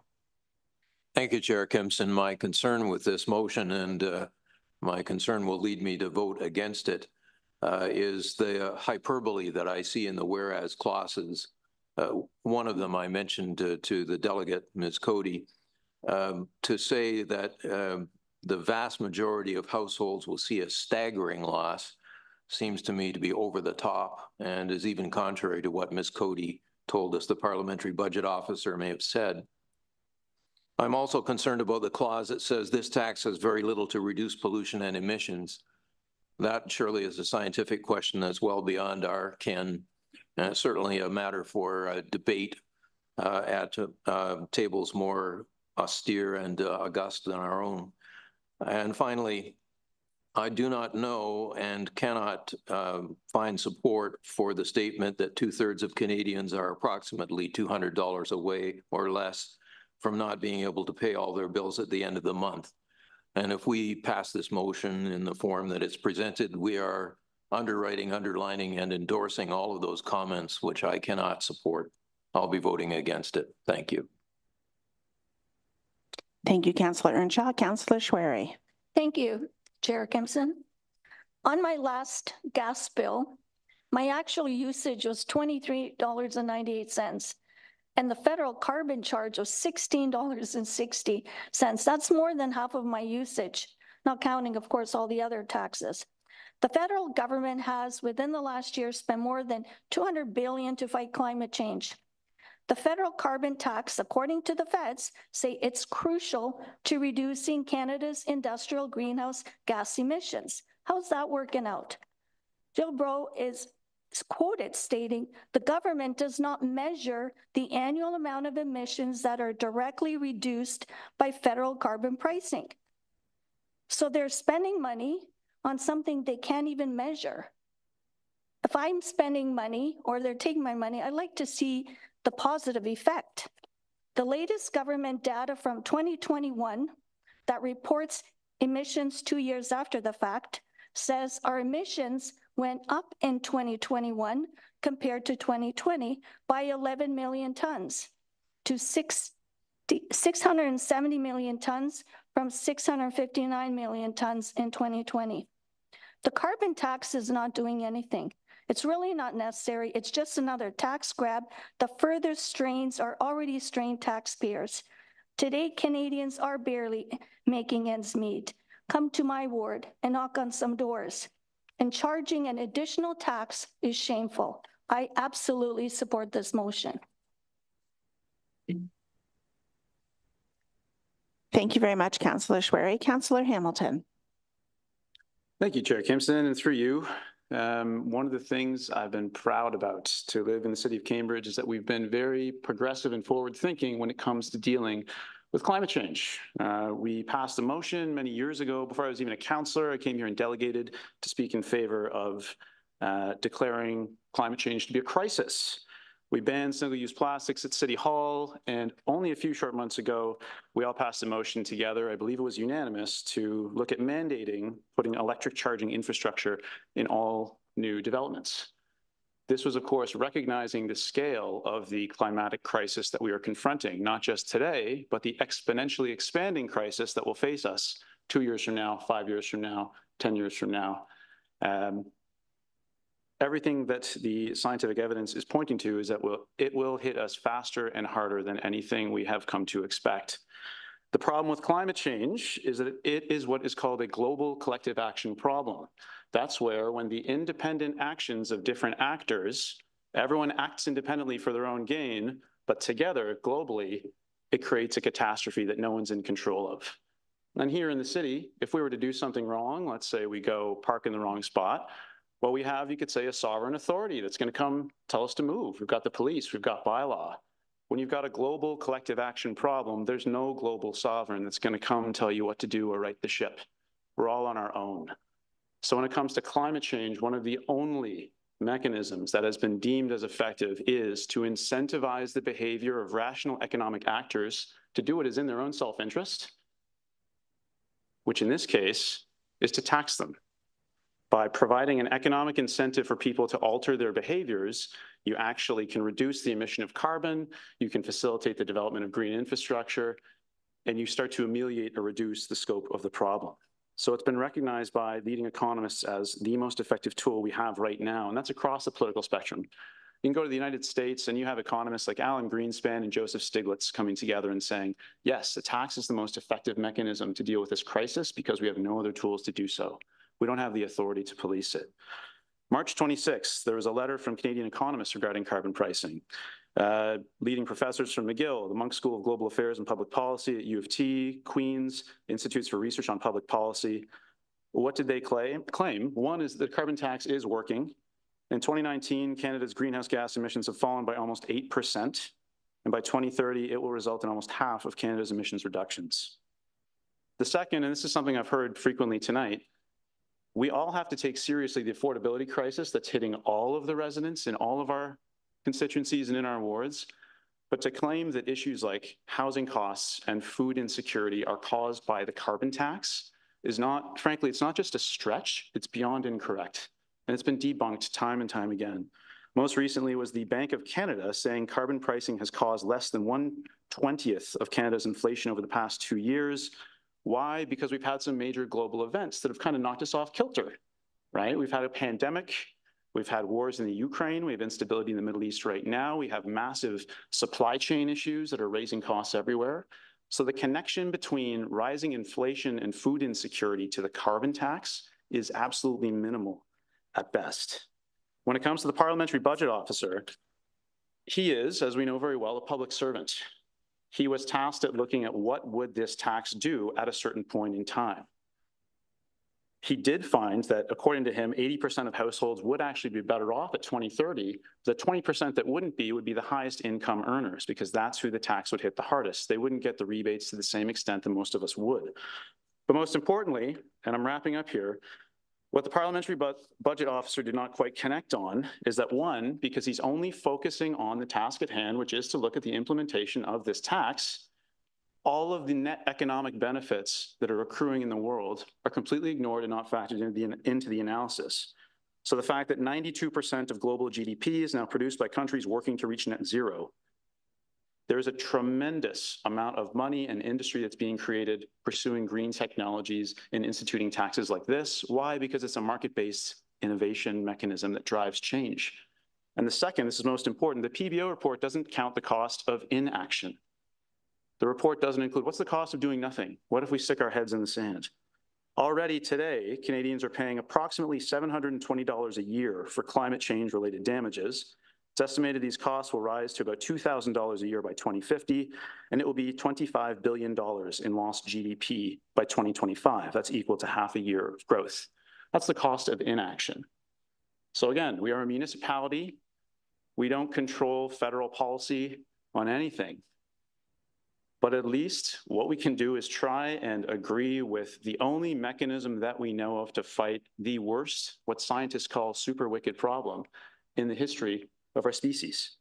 I think morally, ethically, and scientifically, we have to support things like this, not just for us and the taxes we're paying today, but for the fact that our kids are going to grow up in a world that right now will be absolutely unrecognizable to us.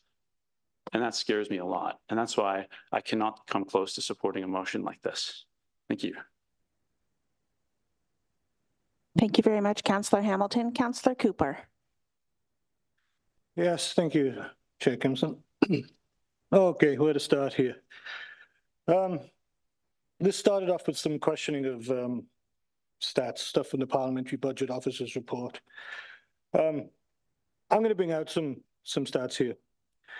When it comes to this argument regarding the rebate, the fact is there's not a province across Canada where the average middle-class family will not lose out on this. So I'll give you some numbers.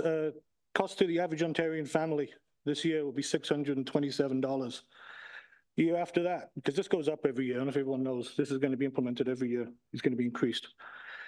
$627 this year, they will be out with the rebates. The year after that, $799. Year after that, $987. Year after that, $1184. It goes on until the final year of this, 2030, 2031, where the average Ontarian family will be out by $1,820. More numbers. When you talk about the effect that this is going to have on food and everything that we buy, there will be an effect because when you tax energy, you tax everything. What we're paying right now in gas, when you go to the pumps, we just had an increase, which means that 17, almost 18 cents of your liter is carbon tax. Year after that, it'll be 21 cents. Go through the years until you get to 2030, when it will be 37 cents a liter will be carbon tax. Yes, this is adding to inflation, as stated by Bank of Canada Governor, 0.6% over its multi-year lifetime. We're doing this because they want to try and reduce emissions by 12%. So is this, let's say we do this, and this, what kind of effect this is going to have? I think the implication is if we do have a carbon tax, there's going to be some positive result to this. Well, what's that going to do? Well, the fact is, you can take Canada, you can wipe it off the map, completely gone, along with it all our emissions. That will count to 1.5% of the emissions, global emissions. And we want to reduce just that, 1.5 by 12%. The fact is this carbon, whatever climate crisis you believe there is not going to be solved in Canada. It's just not. It's not possible. This is going to be solved in places like China, where they own 30% of carbon emissions. The US, 15%. India, 7%. Many of these incredibly poor countries that simply don't care nearly to the level that we over here in the rich West care about. And they are not going to further volunteer to further their hardship in order to satisfy our rich country's desire for them to be more fuel efficient. The fact is, this isn't going to make a lick of difference to this climate crisis. And now, whether you believe the level of whether you think it's climate alarmism or not, whatever level of climate catastrophe you think is coming, or how much human-induced climate issue there is, one thing I could say for sure is that you're not going to fix it by taxing Canadian residents. It's just not possible. You can't fix a climate crisis by making people poorer today. It's true, poor people won't be able to afford housing, food, gas, etc. Just, I mean, the basic concept that we're going to give rebates on gas. There's a lot of people that assumes that people have the money to give away now and maybe get back later. That assumes they have money left over. A lot of them don't. If it takes now $100 to fill your car and you've only got 80, you're not filling it up. We're being told we can fix hypothetical suffering of the future by legislating guaranteed financial suffering today. I don't agree with that at all. I think people are suffering for this. I think the concept behind it is garbage. I think this is virtue signaling by our Prime Minister. I think it's pandering to their base. And I think the people of Ontario, people of Canada are suffering for it. And I just want to make a point that for anyone that wants to oppose this, which means they're supporting the carbon tax, just bear in mind for the people out there that when they are going out and they're going to be paying for their groceries, which yes, will be increased because of this, and when they go out to their pumps and they're seeing it at $1.65, $1.70 a litre or more, that when you oppose this and you support the carbon tax, you're supporting that. So just remember that. Thank you very much. That's all I have to say on that. Thank you. Thank you very much, Councillor Cooper. I'd like to draw our attention to our procedural bylaws. 1.36, non-jurisdiction, meaning a matter that lies with another level of government and is outside the scope of council's powers as set out in Section 11 of the Municipal Act 2001, SO 2001, subsection 25. This includes matters that fall under regional, provincial, or federal responsibility or that lie with another municipality. So we've had quite a discussion this evening, and I'd like to just circle back to the original motion that was put on the floor and ask that we can please go back to the motion and vote and call for the vote, if we may, please.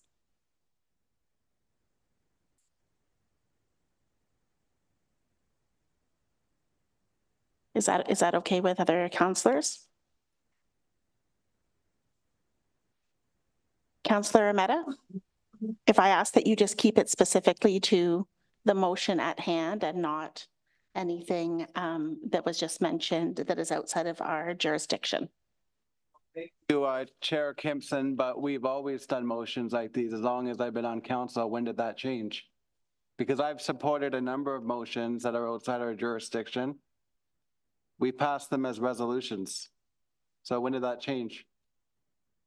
Through the chair, as the clerk, I'm just going to state that your procedure bylaw that was adopted in November of 2022, May of 2023, and the section that was just read out by the chair, you have a non-jurisdictional section in your procedure bylaw. This is a motion that does fall within non-jurisdictional.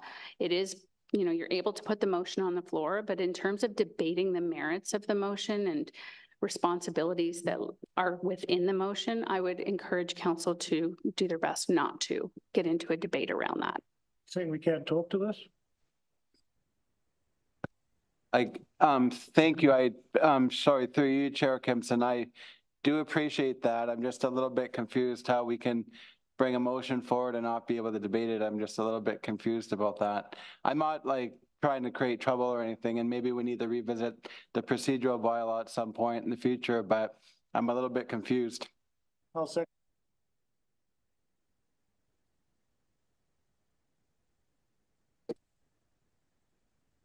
Thank you. Mr. Calder would like to speak. Thank you, Chair Kimson, and to council. I think the point really is that you have a procedural bylaw with a non-jurisdictional item contained in that bylaw. I'm assuming by the way the conversation is going that everybody around the table has basically waived that piece of your procedural bylaw by having this conversation. So if you want to carry on, that's fine.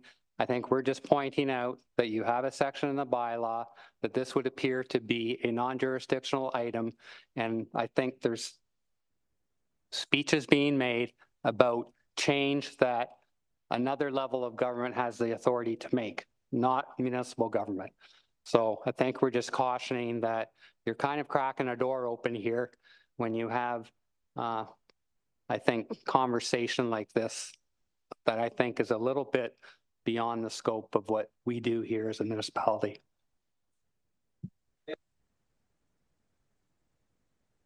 So then how does this apply to regional issues? Because the region of Waterloo does transit, for example. So should we be talking about LRT then? That's just a question that I have, because it's not the Cambridge LRT, right? So how can we talk about that but not this when the region's a different level of government? Well, if I may, Council or Chair Kempson, that is a level of municipal government, which we are a party to in terms of the division of responsibilities between two municipal governments, which is different than us and provincial, us and federal.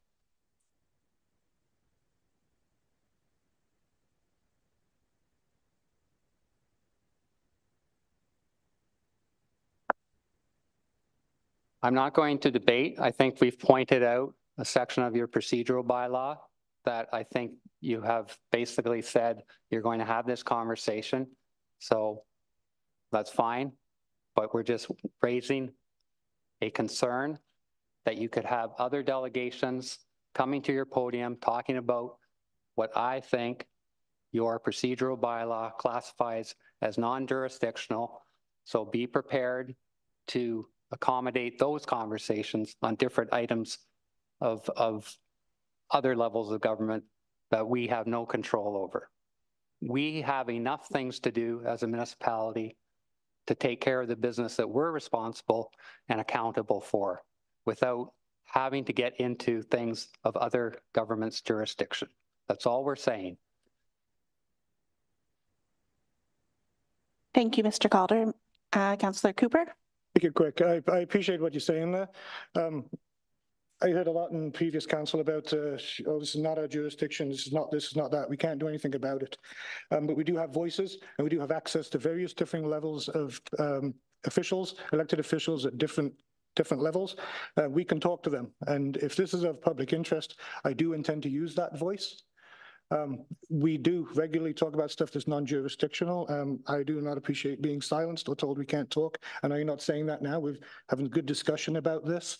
But the alternative of us not discussing these things just because they happen to be at a different level, I feel that is a lot worse than what the idea we might spend a little time discussing something that is of public interest, may not be our jurisdiction, but is of interest, and they want us to use our voices to represent them. So that's all I have to say to that. Thank you. Thank you, Councillor Cooper. Do we have any more comments on the motion as presented by Councillor Urmeta?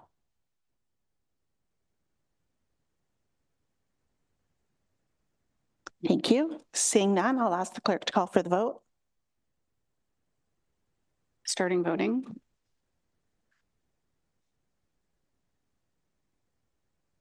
And closing voting. And that motion fails at a vote of 4-3.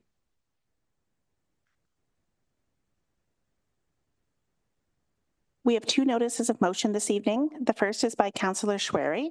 It will be introduced tonight and discussed at the April 30th, 2024 council meeting. Councillor Schwery, please read your motion aloud.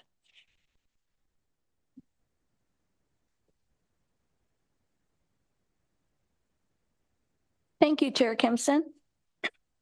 Moved myself, seconded by Councillor Devine, whereas the current water billing model for the city of Cambridge requires the landlord owner of the property to pay unpaid water sewage bills. And whereas council approved the landlord and tenant water account in February of 2015, and whereas the tenant should be responsible for their water and sewage usage. Now, therefore, be it resolved that council directs staff to report back by July 2024 on changing the current landlord and tenant water account to require tenants to be financially responsible as the end user for the unpaid water and sewage bills. Thank you very much, Councillor Schwery. The second notice of motion is by Councillor Earnshaw. It will be introduced tonight and discussed at the April 23rd, 2024 council meeting. Councillor Earnshaw, please read your motion aloud. Thank you, Chair Kimson. It's moved by me and seconded by you, Councillor Kimson, that staff be directed to conduct a comprehensive inventory of city realty assets that are at present leased to, licensed for occupation by, or otherwise occupied by third parties, and submit a report to council by or before the end of 2024. And further, that staff simultaneously with submission of the report propose for consideration by council a draft leasing and licensing policy for rental, occupation of city realty assets by third-party tenants, licensees, and occupiers. Thank you very much, Councillor Earnshaw. Moving on to other business, does any member of council have any other business they wish to discuss? Councillor Schwery, you have other business that you wish to bring forward? Thank you, Chair Kimson.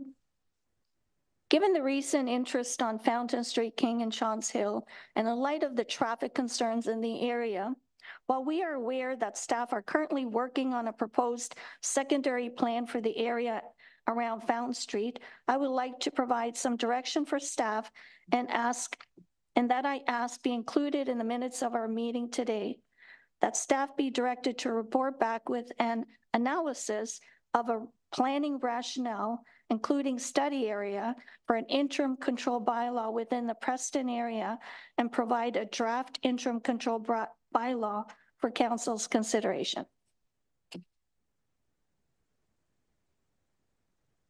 Thank you, Councillor Schwery. Is there any other business? Councillor Roberts. Thank you, Chair Kimson. I just wanted to recognize that this week is National Volunteer Week, and I had the pleasure of attending an event last night regarding Waterloo, the Waterloo Volunteer Organization, and they do incredible work here. And they were speaking just to sort of the economic impact of volunteerism and the amount of money and the number of FTEs that we would have to fill those roles is massive. The numbers are huge. And so I just wanted to say a special thank you to anyone who volunteers in our community. Our fire chief was here earlier and he said that our firefighters had volunteered over 1,600 hours this year or last year, which was pretty incredible. So thank you to anyone who spends their time volunteering in our community. It's certainly the backbone of many of our social service agencies, and definitely we couldn't function without you. So thank you. Thank you very much, Councillor Roberts, for bringing that to our attention. Certainly there's many volunteers in our community who do a lot that goes unnoticed. So if you do happen to have the opportunity to thank a volunteer, or if you are one yourself, please accept our thanks. Our next order of business is the motion to receive. Councillor Schwery, you have the motion. Please read it in its entirety.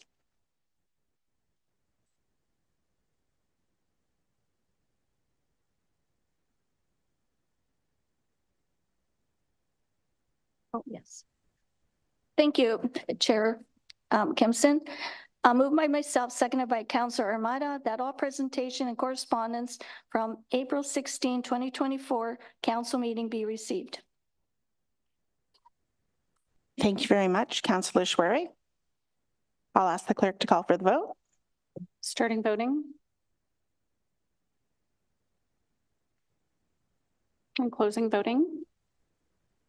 And that carries unanimously. Our next order of business is the consideration of bylaws. Councillor Hamilton, you have the motion. Could you please read it in its entirety? Thank you, Chair Kempson. Through you, it's moved by myself and seconded by Councillor Mehta. Recommendation that the following bylaws listed under the heading of Introduction and Consideration of Bylaws be enacted and passed. 24-033 being a bylaw to adopt amendment number 77 of the City of Cambridge Official Plan 2012 as amended with respect to land municipally known as 102 Fountain Street South, 199 Abraham Street, 134 Fountain Street North, and 144 Fountain Street North. 24-034 being a bylaw to amend zoning bylaw 150-85 as amended with respect to land municipally known as 102 Fountain Street South, 199 Abraham Street, 134 Fountain Street North, and 144 Fountain Street North. 24-035 being a bylaw of the Corporation of the City of Cambridge to exempt certain lots or blocks pursuant to subsection 50(5) of the Planning Act, RSO 1990. Always forget how to read this, but I'll say C.P.13 as amended, part lot control exemption, part of block 191 on registered plan 58M-684. 24-036 being a bylaw to amend zoning bylaw number 15085 as amended with respect to land municipally known as 84 Chalmers Street North. Thank you very much, Councillor Hamilton. I'll ask the clerk to call for the vote. Starting voting.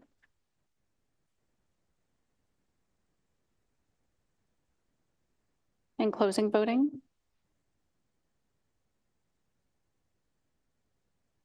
And that carries unanimously. Our next order of business is the confirmatory bylaw. Councillor Roberts, you have the motion. Can you please read it in its entirety? Yes, thank you. Chair Kempson, moved by myself, seconded by Councillor Cooper. Recommendation that bylaw 24-037, being a bylaw to confirm the proceedings of the Council of the Corporation of the City of Cambridge, be passed. Thank you very much, Councillor Roberts. I'll ask the clerk to call for the vote. Starting voting. And closing voting. And that carries unanimously.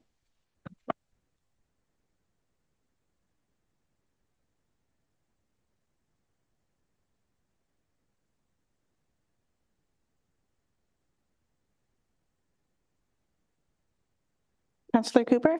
Yep. Nope. Did I miss something? I didn't hear them calling. Okay, we all want to get. Here we go.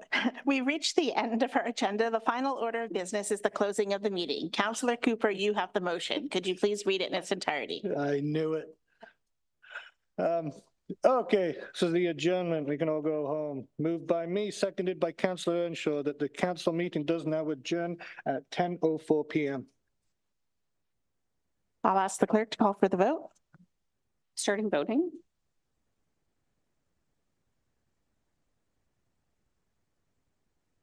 And closing voting. And that carries unanimously. Thank you, everybody, for joining us tonight, and a special thanks for everyone's patience tonight while I was in this position, and we all worked through it together. So I wish everyone a good evening and have a great day.